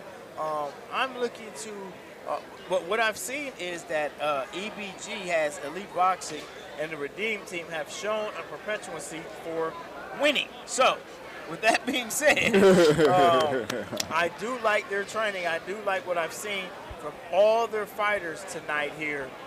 So I'm looking for maybe Morris to establish himself, but don't write off Gershon because we have not seen anyone from the Andre Cray gym yet. So let's just see what they're about. And Gershon definitely has more fights. He has, 2 more fights than Morris?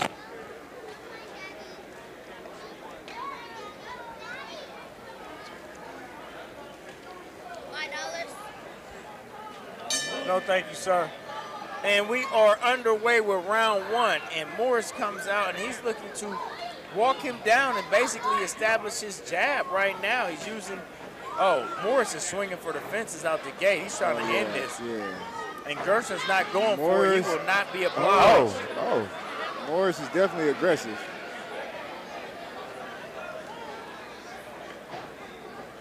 He will not be obliged. And Gershon seems to have pretty good footwork and able to move in there.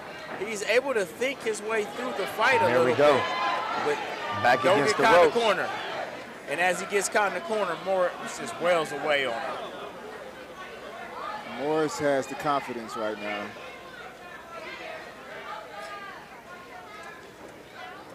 I think Gershon needs to let his hands go so Morris can feel his power to slow him down some. Because he doesn't believe in his power right now. And that appears to be something right there. He hits him with a nice right hand, and Morris for momentarily is not throwing any punches. And he hit him with another right hand. It was a stiff one. He caught Morris with a straight right. Stiff right. And Morris needs to appear to buckle there. Yeah, that was definitely a buckle. Another right hand. And Gershon is establishing himself now. as Morris is just walking in and abandoning any defense, and just appears that he's just going to try to run over Gershon, and Gershon will have none of that. Now remember, I said that he needed to throw them punches to let his hands go so he could feel his power. Morris could feel his power. That changed the whole tempo of the fight. Now watch. Now look at the fight. The fight is totally different than it started. Morris is no longer has that relentless aggression. Felt that straight right hand, and now he's less likely to just run in. I'm still expecting Morris to pick back up on his pace and aggression. You know, from what I'm seeing, I believe Morris will pick it up. However, I think that Gershon is going to land another shot that's going to slow him down.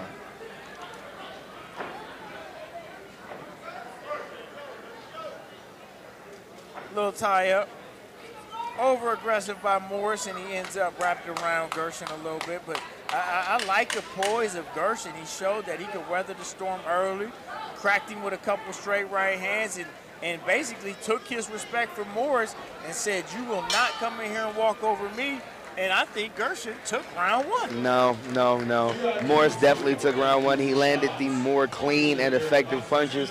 Just because Gershon got off a couple here and there, I don't know. Morris controls that round. I like the fact that Gershon hurt him this round. It was definitely a buckle. I mean, Gershon definitely landed the cleaner shots, though. He had Morris hurt. He literally buckled his leg. So for a minute there, we thought this was early on in the fight where we see Morris really dominate the first minute or so with flurries, and then Gershon comes back and gets his respect right there with a straight right hand. And let's see if we see the one that actually does real work and will hurt Morris here. He told him to buckle up. Put your seatbelt on. So I like Gershon to have taken that first round and dominate.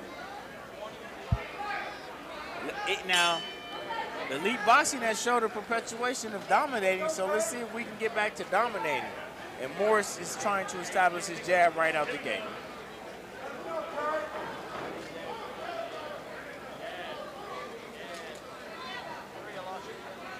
See, boxing is a game of chess. And I'm watching Gershon. You know, I see him as the underdog just starting out. However, you see him as the favorite. Yeah. Because he's a thinker in He's there. a thinker. He's definitely thinking. He's able to move around, and he's really just out-thinking Morris right now. Outmaneuvering him and just outpointing him. It's like Gershon has seen Morris in the gym before.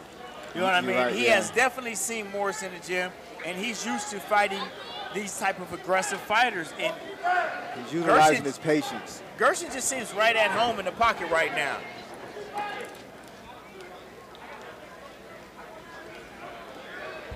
I need Morris to move his feet more. Morris needs to move his feet and let his hands fly like he was when he first started out. It was that punch. That punch made him question it, whether to let them go like that. Oh. There you go. Two straight shots from Gershon, really driving Morris back into the ropes. And I don't know what I'm looking at, but it appears that Gershon is somewhat taking Morris's wheel. I believe Morris thought he was going to run over Gershon, and Gershon is simply taking his wheel now. That was a strong right hand by Gershon. Shoot.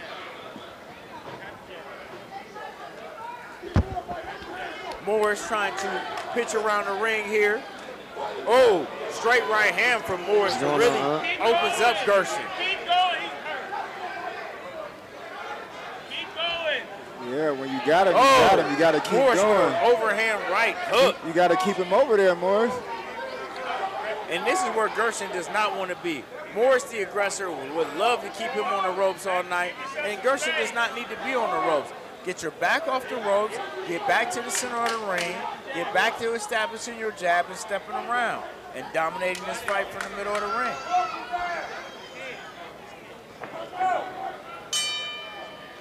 And the pace seemed I think we seen the most from Gershon. I think we done seen the most. I don't really see him coming back up out of there, man. I had hope You can see the pace slow down from both of these fighters here in that second round. What I'm expecting out of this third round is for them to bring some excitement back to this fight because they almost made me go to sleep with that last round. I agree. Tell me who's going down.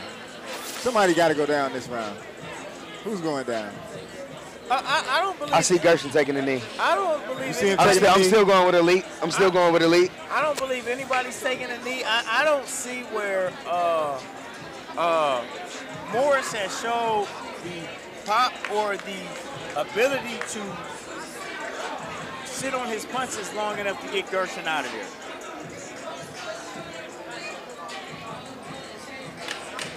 And as you can see, Gershon's coach is telling him to throw that jab and pop it.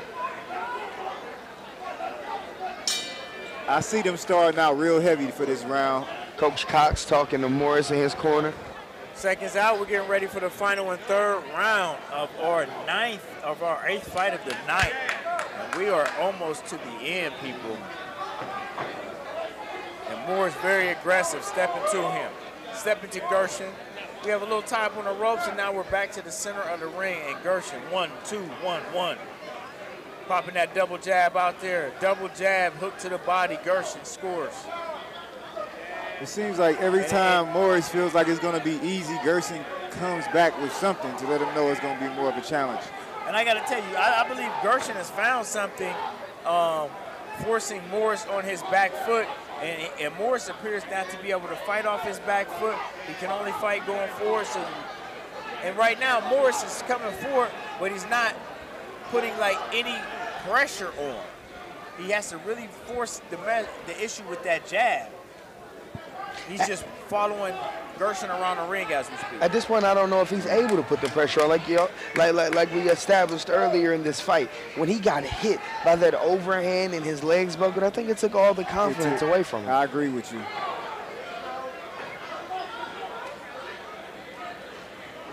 And I would not be surprised if Gershon walks away with this fight off a technicality. And that will be a hard breaker. Because I'm sure that Morris feels like he has this in the bag. I don't know how he could, though. In a second. This knockdown, he'll get it. Yeah. If he scores a knockdown, he has this fight in the bag. He has to stun Gershon back for me to be sold. I mean, if he doesn't stun Gershon, I'm not sold. Did Gershon win the second round? Yes. So definitely we need at least a knockdown or a knockout to at least call it a tie. Fighters seem to be tired or fatigued at this point. Both Seems like fighters. they've punched themselves out. Gershon has to turn it up. You got him in the corner. That was a good body shot. Gershon is showing the ability to push Morris back right now. And a good left hook by Morris. Another good left hook by Morris. A strong combination put together by Morris. I don't know. That last combination that last combination could have finished it. I mean, it was the icing on the cake with that last. I could agree that Morris, that last. He was kind of stunned. I don't think y'all seen what I seen. He was kind of stunned. He leaned to the side just a little bit. He did a little lean, little. But Gershon's ability to look at the head movement, the dip, making him miss, making him pay. But I don't know if Morris did enough to make him pay in the end. He definitely established himself at the end of that last round, but I don't know if it was enough. I don't know if that is. It's a lot of pressure. A lot of pressure. It's a lot of pressure in that ring. Yeah. That ring. Yeah. So it's like, if you are the pressure fighter and you are being pushed back, I mean, that could lead to holes in your game. And that's what it appears. You're a pressure fighter and someone appears to want to pressure you. The only way is to step around and dig. Panda, panda, panda, panda. Yes, I think it was the fighter with the black shorts on that won. But I could be wrong. Take it home in the belt. Okay, text me. Okay. In the blue corner, put your hands together. The blue corner. Yep. Once again, Elite Boxing Gyms walking away with the belt. I don't think anybody from their gyms has lost a fight tonight. They're giving them the blues. Wow, what an interesting call after the end of the night. So we will go to a short intermission, and we will be back here shortly at our live broadcast brought to you by Yamo Media. I'm Todd McClendon here with Jamar McQuay and Brian Johnson on the call. Hello, I am Annie J. Ross Womack, the Executive Director of the Ohio Sickle Cell and Health Association, and I'm here to talk to the parents and student athletes about a very important topic. The NCAA has instituted different standards for all divisions of student athletes. Before you can play sports in any college or university, you must present a negative trait status or hemoglobin status documentation. Your hemoglobin status is taken at birth with the newborn screening. And what they do is they run your blood for any abnormality or any birth defect. There are thousands of newborn screening birth defects in this country. For more information about sickle cell disease, sickle cell trait testing, you can call our offices at 614-228-0157. Or you can visit us via web at ohiosicklecell.org. Welcome back to the broadcast. I am Tom McClendon here, live from the Barrack Community Center here in Columbus, Ohio. This broadcast is brought to you by Yamo Media Productions and Yamo Sports. We are here live, and we are on our 9th fight of our Legends Night here. And we are watching Samuel, a.k.a. from the Douglas Gym, fighting Lennox Torres from Dayton. So, both 17 years old, 138 pounds for Samuel, 131 pounds for Torres. And Samuel, this is his first fight? His first fight ever. Okay. So we will see what he has established here at the Douglas Fighting Gym. He might just be a natural. And we do see a ton of fisticuffs being thrown right now. By Lennox Torres is taking full advantage of his experience, having been in the ring previous times, knowing that Samuel has never been in the ring. Torres is looking to be the aggressor and take the fight right to Samuels, and it is working tremendously right now. Samuels, he doesn't have any confidence right now. And now we're getting a standing 8 count from Torres because he is just able to basically maul Samuel all around the ring.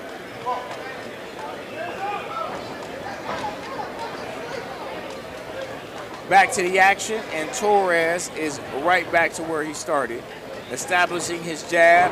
And applying nothing but pressure. Nothing but pressure. And honestly, if Samuel had just a tad more experience, I believe he could make Torres pay for reaching, because there are some shots where Torres is reaching and obviously leaving himself wide open for countermeasures. I think it's more of Samuel's isn't confident just yet. This is his first fight. He's still dealing with a little nervousness and those things. So he's afraid right now to let his hands go. He might have a little bit more skill than he's showing. This is possible. And you always get that nervous energy because he appears to have long, lengthy range. He definitely has the reach. So I do like his skill set. He will have to establish himself come the second round. And the third round after scoring the knockdown in the first, but he's fighting back and he lands a straight right hand to really open up Torres right now. But Torres has him pinned up against the ropes, and he is back to work, back where he started earlier when he scored the knockdown, and that is the end of round 1.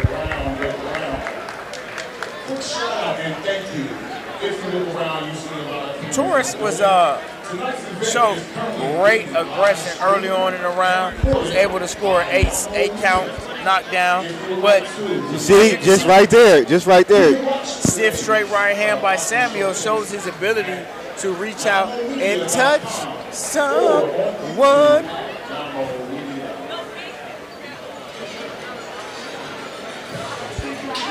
Okay, on the replay, we just show him as he beats Samuel up against the ropes and just starts winging shots. Left, right, left, right, left, right.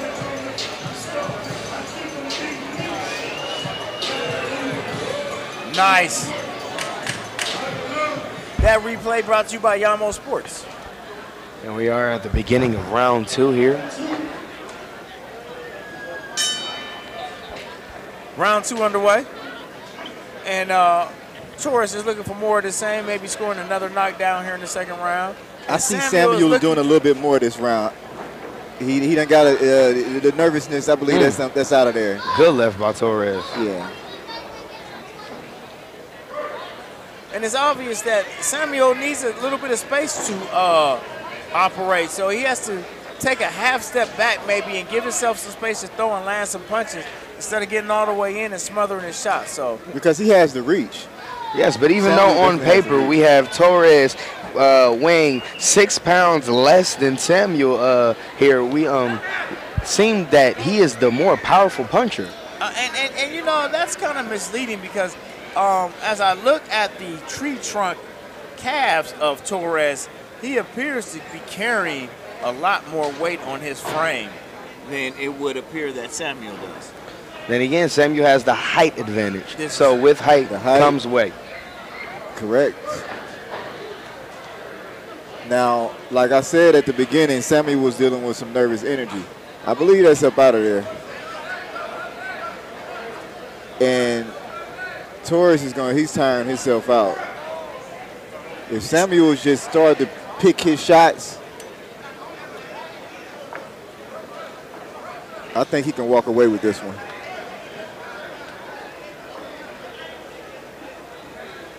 So, yeah, we have Samuel trying to establish himself with some good long right shots. by Samuel. Torres turns the tide, swings him around a little bit.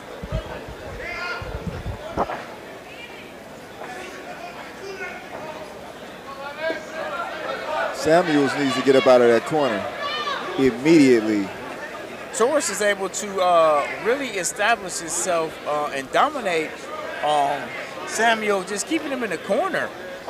Samuel is making this a very easy fight for Torres by just allowing himself to walk straight back. And even though Samuel clipped him with a looping right hook right there, Torres was able just to walk right through that and really establish himself as the stronger fighter right now. Yes, and it seems like Torres' punches don't have the same torque that they did in the first. There's no power. No power anymore. Yeah. He's just pity-pat, tapping. You know, we call those kitty cat pat-pats. Knick-knack, paddywhack.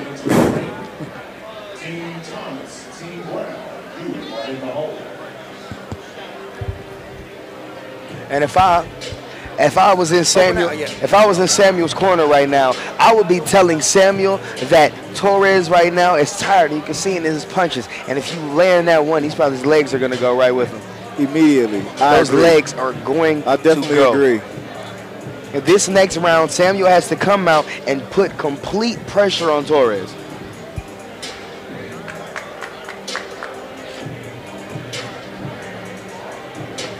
But I would also say that Samuel probably has lost both of those rounds. He has. However, with this round, he can make up the whole fight.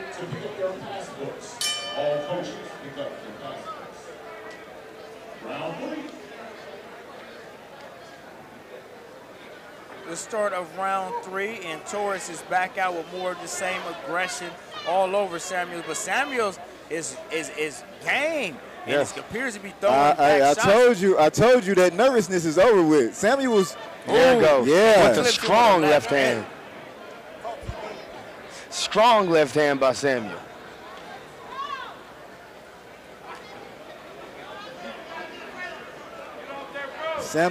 If Samuel's just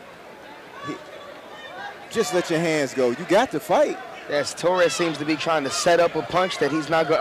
Oh, his legs are going to go. Yeah. It seems like Torres is not going to stand on any longer. If Torres keeps throwing those same punches, do I see blood coming from Torres' nose now? Yes, we see, yes. Samuel needs to turn that up. Samuel needs to turn this fight up.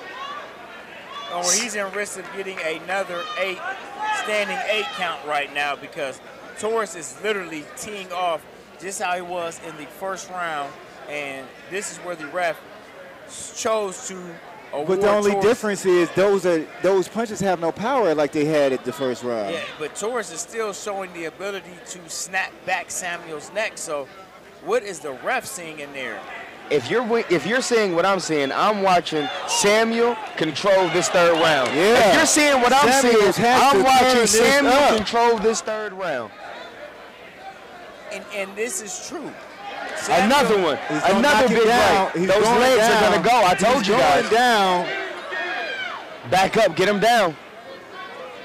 And that's this part where I was saying Samuel has to take that half step back. Come on, to Samuel. give himself some space right there, just like that. Oh. Hey, man, he's doing a Samuel responsible job for his first fight. And I think that Samuel should be getting a standing 8 count right here from Torres, because he's established enough shots to where he should have been awarded a standing 8 count for the pain that he's inflicting. Yes. I don't know if the ref is seeing what we're seeing, but Torres' legs, they might be some tree trunks, but they're getting chopped down right now. Yes. They're getting weak. That tree can go timber at any moment. Can we get a timber? Doesn't look like we will. Keep those hands going. Both of those young men. Samuel very much controlled that third round, but I still see them awarding this fight to Torres. If Samuel keeps fighting like that and he keeps throwing those punches and stays more poised, because he did a lot of ducking and a lot of trying to counter with not enough punches thrown.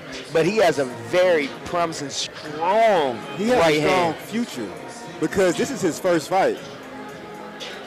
And after he shed all that nervousness out of the way, he did a pretty good job. I'll agree with you. And I could tell you this, if they had another round, it'd be over with. One more round, Torres wouldn't last. No, definitely.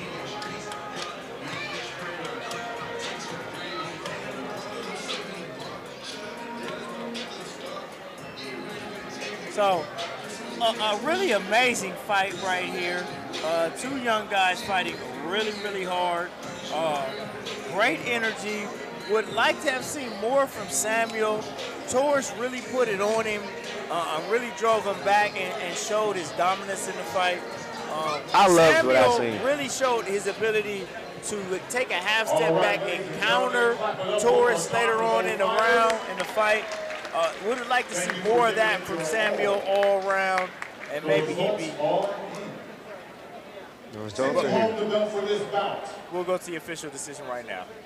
In the blue corner, put your hands together for Mr. And as we Lennox would have Torres. figured that Mr. Torres will be taking home this belt, but like I said before, my favorite in this fight is Samuel, and I feel as if this fight would have been any more rounds. So, as that being said, we will head into our final 2 fights, but before then, we will take a short intermission break and be back with you in a minute. I'm Todd McClendon with Jamera McQuay and Brian Johnson on the broadcast. We are live, Yamo Media, from the Barrack Community Center, and we'll be back in a minute.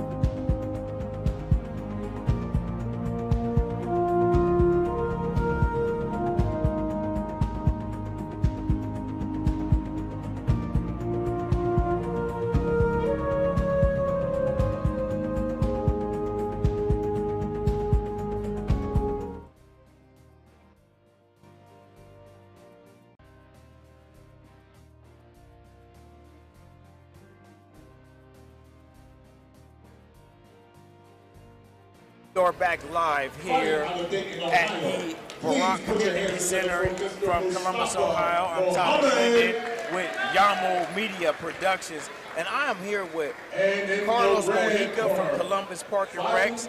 And please tell the people at home how events like this help benefit the community here in Columbus, Ohio. Well, first of all, credit to everyone that put together the event. I know they spent last night and today just getting everything ready, but it's just a good time to showcase the talent that we have right here in our community while also honoring legends that are from our backyard. It's just and a good time to spend time with each other, you know. So, how often do we have events like this in our community? So we have events throughout the year. As far as the boxing events go, we actually have 4 more. The next one's in April 29th. But we are doing events year-round during the summer. We do Jazz and Rib Fest. We have the Rhythm on the River concert series, which are free. The majority of these events are free to attend. And then we also do other things that are more to deal more with, again, the community or providing opportunities for those that are interested in working with us or just growing as people. And we just saw we're missing action in the ring, people. And I don't know what happened to the ref and what was established just now. My apologies, everyone. Here with Carlos Mojica. Please tell us, are we going to see more amateur boxing brought back to Columbus, like our monthly fights? And let's just take a look at the replay right here and find out exactly what happened to the ref. Oh, just a fumble. Alrighty. So are we going to see more events as far as amateur boxing brought back to Columbus as we used to in our early 80s and 90s? Yes, so this year we started a campaign called Boxing is Back. As you may have noticed, since the pandemic, we really haven't had any boxing events at any of our facilities. We have 4 more coming up this year. One is on April 29th. We have one during the Ohio State Fair. We have one in September and one in November to round out the year. So the hope is that these continue to grow and we continue to showcase the talent that we have here, because Columbus is a boxing city. Most certainly is home of Buster James Douglas, heavyweight champion of the world. So just tell the people at home, just one more question. These 4 events, where can we find and look up these amateur events online, and where can we find them? Can we find them at Columbus Park and Rec? Where can we find these events at? Yes, so you can go to the Columbus Recreation Parks website, columbusrecparks.com. If you head over to the events tab, then boxing, you should be able to see the boxing events that we have. And also, if you're interested in signing up for a class, you can do that.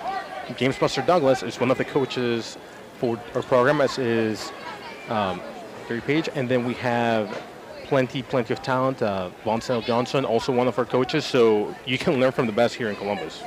Excellent, excellent. Well, thank you so much, Carlos Mojica. We thank you for helping Columbus put on this type of event for our youth and for our community, and we look forward to establishing a long relationship between Columbus Parks and Rec and Yamo Media. So thank you so much. Thank you for having me. All right, let's get back to the fights, people. And we are getting late into the round today, and that is the end of round 1. And I will get us caught up, without a doubt. We are looking at Isaac Tabibi from the Redeem team. Is age 20, 139 pounds, and this is his 10th amateur fight. Versus Mustafa Muhammad from Dayton, age 21, 137 pounds, and he has 15 fights. So, going into round 2.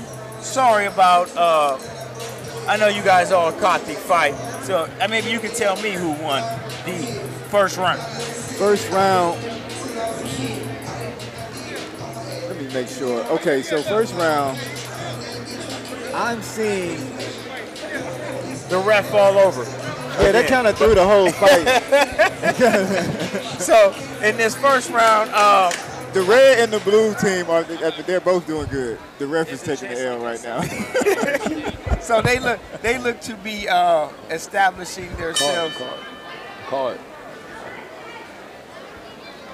Both looking to be establishing themselves in the second round. Both open up with jabs, and this is in a red corner. Tabibi seems to be showing great skill as the ability to step around and throw shots, but Muhammad is no slouch, and he has fight in him. Oh, a nice right hand by Muhammad. You know me, I have to be biased and stick with the Redeem team here. We got to keep it going. And he's landing some very, very flush shots right now. But both Tabibi and Muhammad seem to be taking a punch well and delivering a punch well. So very evenly round right now. Let's see who can basically establish themselves and really pull away. Oh, nice 1-2 combination right now. Big overhand by Muhammad. Beautiful work. Muhammad is showing great poise this last 20 seconds. Able to step around, establish the jab, throw an overhand right, and just able overall to push Tabibi back.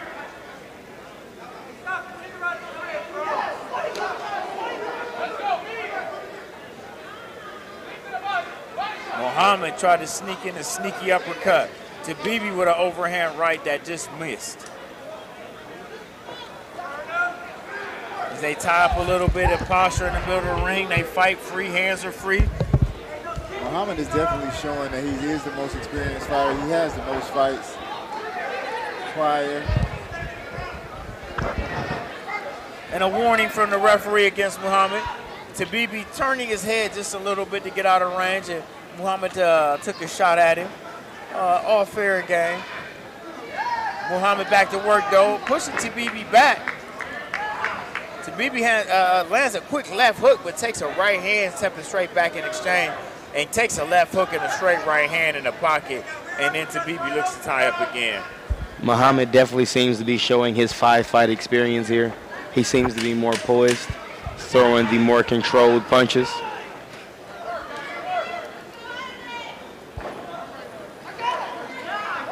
Muhammad showing a great ability, even with the range dominance, he's able to walk Tabibi down and show the ability to cut off the ring also on Tabibi. Tabibi needs to stay away from that end of the punches. He's like right in. So should he be all the way in or all the way out? And Tabibi is hanging out in no man's land right now. He needs to be for in. In. Yeah, because Muhammad's power is on the end of his punches. And he's showing great power on the end of those punches. But what I would like to see, if Tabibi's not going to be all the way in, then Tabibi needs to be all the way out. Oh, yeah. But we're seeing a new phenomenon. I would like to see Tabibi in definitely seeing the pocket. Yeah, I would definitely like to see him in the pocket, all the way in instead of all the way out. You don't want to be in no man's land. Don't want to be in no man's land. And here's Muhammad coming out and trying to establish himself with a straight right hand. With the flurry of punches, it's almost like it's snowing in the ring. Tabibi went back to that corner. And they told him to go out there, and turn it up some more. However, as you can see, you have Tabibi trying to establish that jab. And everyone has a game plan until you get punched in the face. So, pointed by Mike Tyson. So with that being said right now, whatever the game plan is, once you get punched in the face, forget about it, and now you're back to who you are and your skill set. Square one. And right now, Muhammad seems to be the more skilled fighter at the end of the day.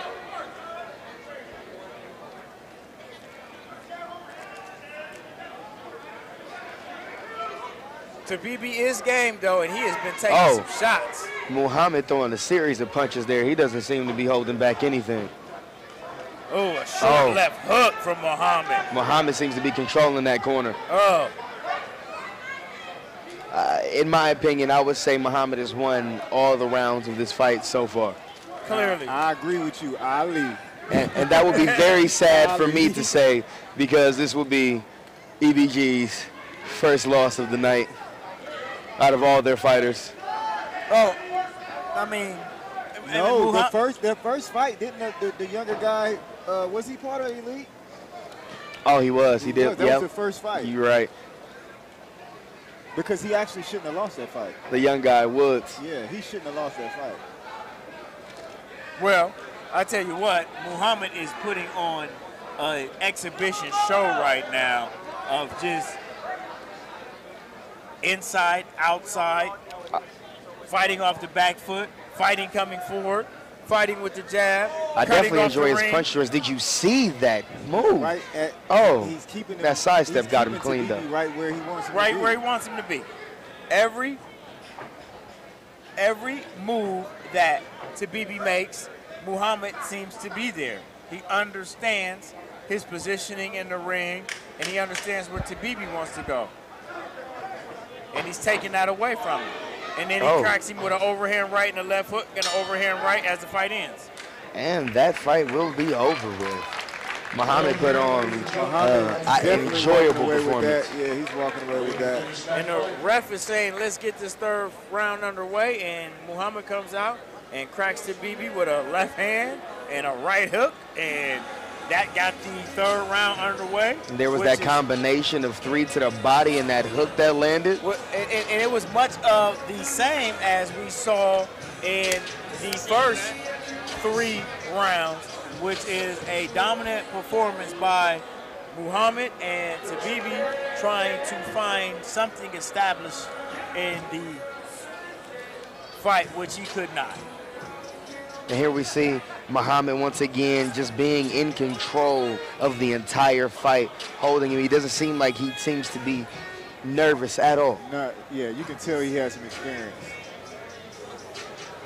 Matter of fact, Muhammad is the guy that came over here to see where his fight was up.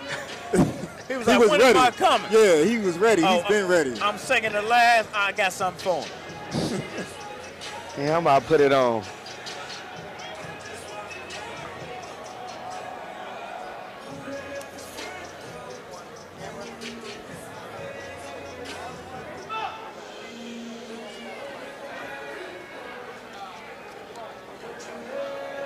So we will get the announcement momentarily. Muhammad seems to have plenty of energy left, as if he could have went 3 or 4 more rounds. Been giving them the blues all night. It seemed like that blue corner has had an advantage all night out that blue corner. If anybody fighter knew what they was doing, that might be a lucky blue. You're right. Taking home the belt for this bout. In the blue corner, show some love to Mr. Mustafa Muhammad. They tried to scare Mustafa Muhammad right there. The announcer appeared to be playing a little bit of vocal games with Mr. Muhammad, which almost caused his heart to drop right now. Please follow us on social media at TikTok, Yamo On Air, at Instagram and Twitter at Yamo Media, on Facebook at Yamo Media 614, and join us live on YouTube, Yamo Media Columbus. Yamo. We are headed into our final fight of the night. But 3 years later, we are back in this building. Was it worth the wait? Been a good night. Here we are with the main event. With the main event here coming up, we have Jersey Thomas out of Barrack here fighting for his home recreation center here right now where we are, Barrack Recreational Center versus DeJuan Brown coming out of Dayton. See, Jersey has 3 fights to DeJuan Brown's 4. They're both weighing in at 119 pounds, or is that no? DeJuan Brown is weighing in at 114. And Jersey Thomas is weighing in at 119. In the blue corner, fighting out of Dayton, Ohio. Please put your hands together for Mr. DeJuan Brown. And in the red corner, representing Gloves of Boxing in Columbus, Ohio, please show some love to Mr. Jersey Thomas.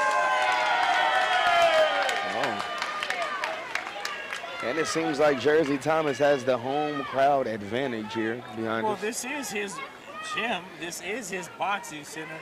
He is from the Barrack Boxing Community Center. So I would assume the last time we seen a home guy, though, it didn't go so well. No, it did not. Let's just hope we close the night on a very positive and strong note. But it has been a very positive and strong fight night tonight anyway, so looking for more of the same.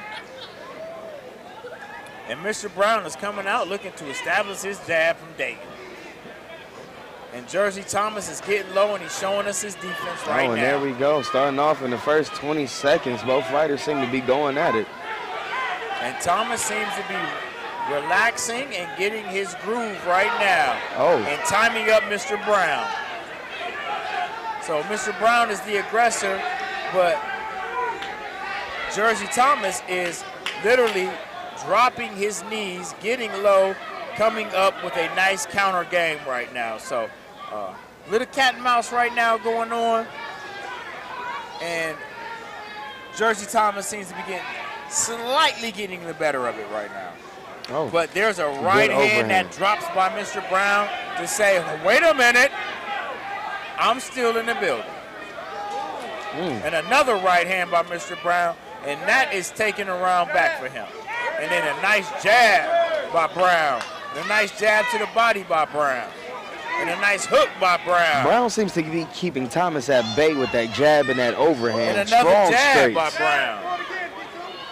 And another jab by Brown. And if it sounds like a broken record, because that's what Brown is doing. And there's Jersey Thomas back on the inside, winging some body shots, trying to establish his dominance once again. And the head movement coming from Brown. He's definitely kicking that jab. He's using his height to his advantage, and I like that. And Mr. Brown has clearly turned around this first round, and after being dominated early on, really established himself with that jab and landed an overhand right and a nice left hook to punctuate the round. Thomas conserved his energy. That's back to that energy game again. You start out on a good end. Very impressed by Brown's fight. Very impressed by his fighting style. Lincoln Park. As we see right here, Mr. Brown, as he drops a straight overhand right, then follows up with a nice jab, and then another jab to really keep Jersey Thomas at bay right now.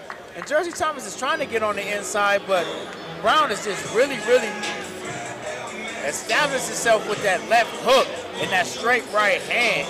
And close round, I would have to go with Brown for his middle round dominance. For the first round.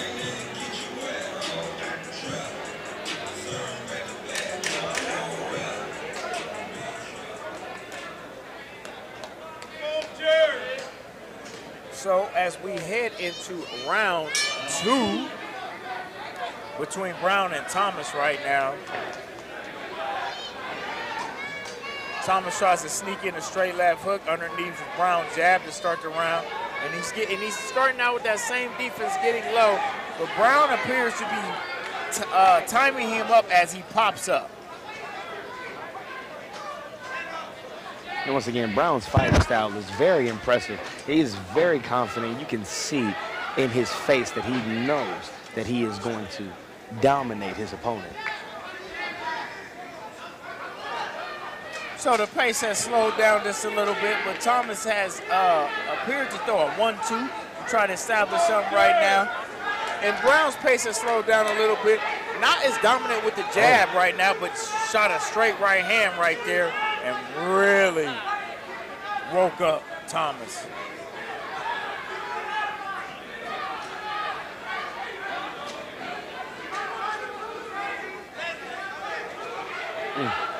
A good exchange of punches by both fighters.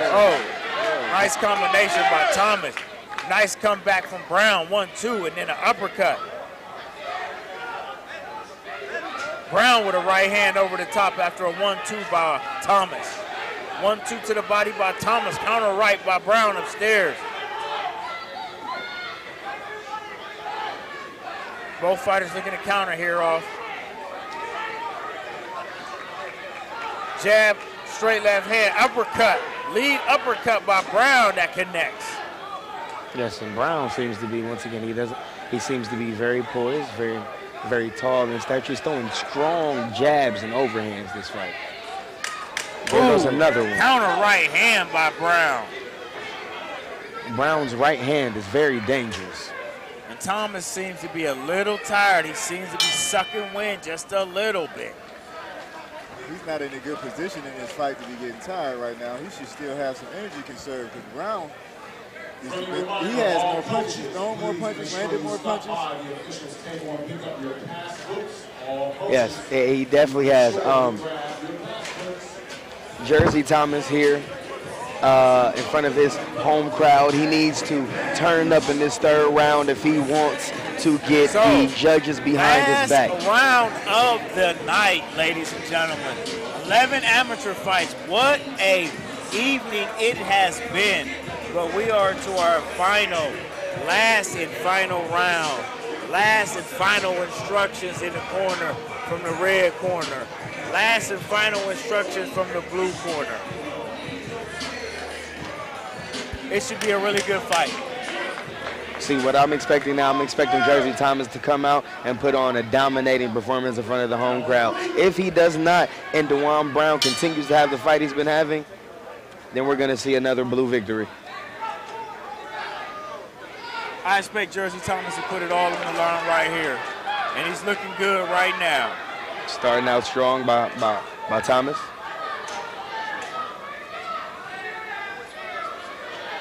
Oh. Brown with a 1-2 that both connects and snaps the head. Upset.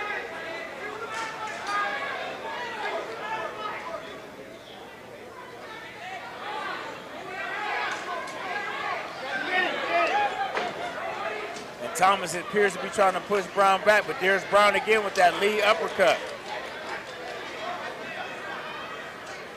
And Thomas' mouthpiece is on the ground after taking that uppercut right on the chin. There we go. Thomas's mouthpiece seems to need to be rinsed off here. Time out by the ref as he goes and picks up Thomas's mouthpiece to get it cleaned off, and we are back to the action. And Brown throwing a strong combination. A good left hand, solid left hand. A good 1-2-3 that knocks Thomas's mouthpiece out of his mouth for the second time in only 30 seconds. Under 30 seconds. With a nice combination by Brown. Straight right hand, left hook, straight right hand coming here, right here, and that drops the mouthpiece right here. Oh, wow. That was a beautiful combination by DeJuan Brown here. They said his technique, it's like art right now, watching out of this 15-year-old. He showed great ability to throw that right hand over and over. And Brown it appears to be going to finish this off in dominating fashion tonight. I think Brown might be my favorite fighter of the night. I like Williams. Williams was very nice. What I love about Brown is he's only 15 years old. Brown with that sneaky uppercut, that lead uppercut from the orthodox position. And I mean, it is a nice shot.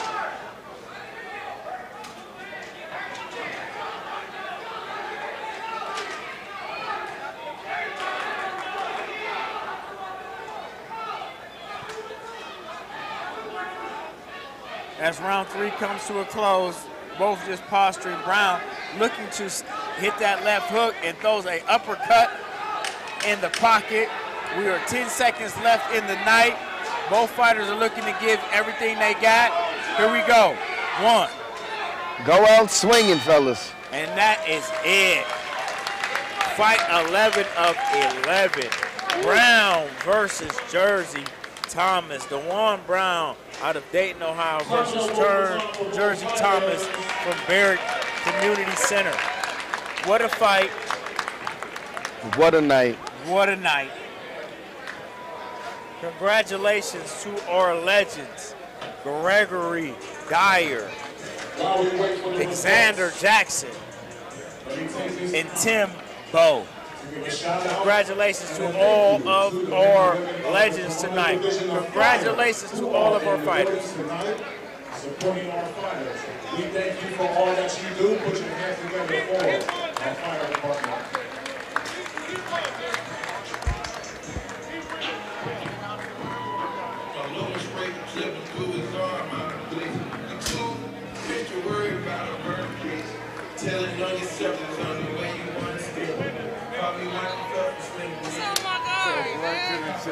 What's happening, sir? Yeah. You got another one? Oh, snap. I'm gonna hit you on Instagram. So, Like, I'm gonna grab it right here. If you know anyone who is interested in getting involved in the sport of boxing, bring them to a Columbus Recreation and Parks facility. We have 6 locations around the city of Columbus. If anyone is interested in getting involved, if you know any young people who need something to do, who need an out, bring them to the boxing gym. All right, we have something for them. We don't need any more Crips, any more Bloods, any more Kia boys. We need more young men and women who are willing to get involved in the positive activity that will develop them to become productive citizens in our community. Taking home the belt for this final bout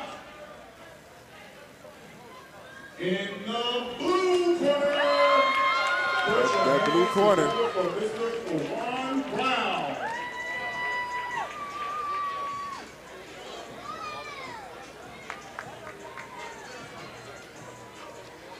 Hey. This does conclude this evening's events. We want to say thank you once again to the men and women of USA Boxing for providing their services tonight. A special thank you to the staff of Barrack Recreation Community Center. Yep.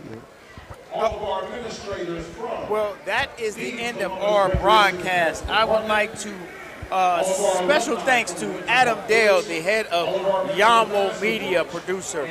Special thanks to our camera crew, Stephanie, Gilbert, and Tanya. Special thanks from the Barrack Community Center, Dwight Hughes, Mark Stansberry. Special thanks to Columbus Park and Rec, Carlos Mojica, and associate producer Ryan Deci and Kayla Williams. I'm Todd McClendon here with Jameer Marquay and Brian Johnson on the call. Thank you everyone for tuning in to this live broadcast of Yamo Sports presented by Yamo Media. Thank you and have a blessed night.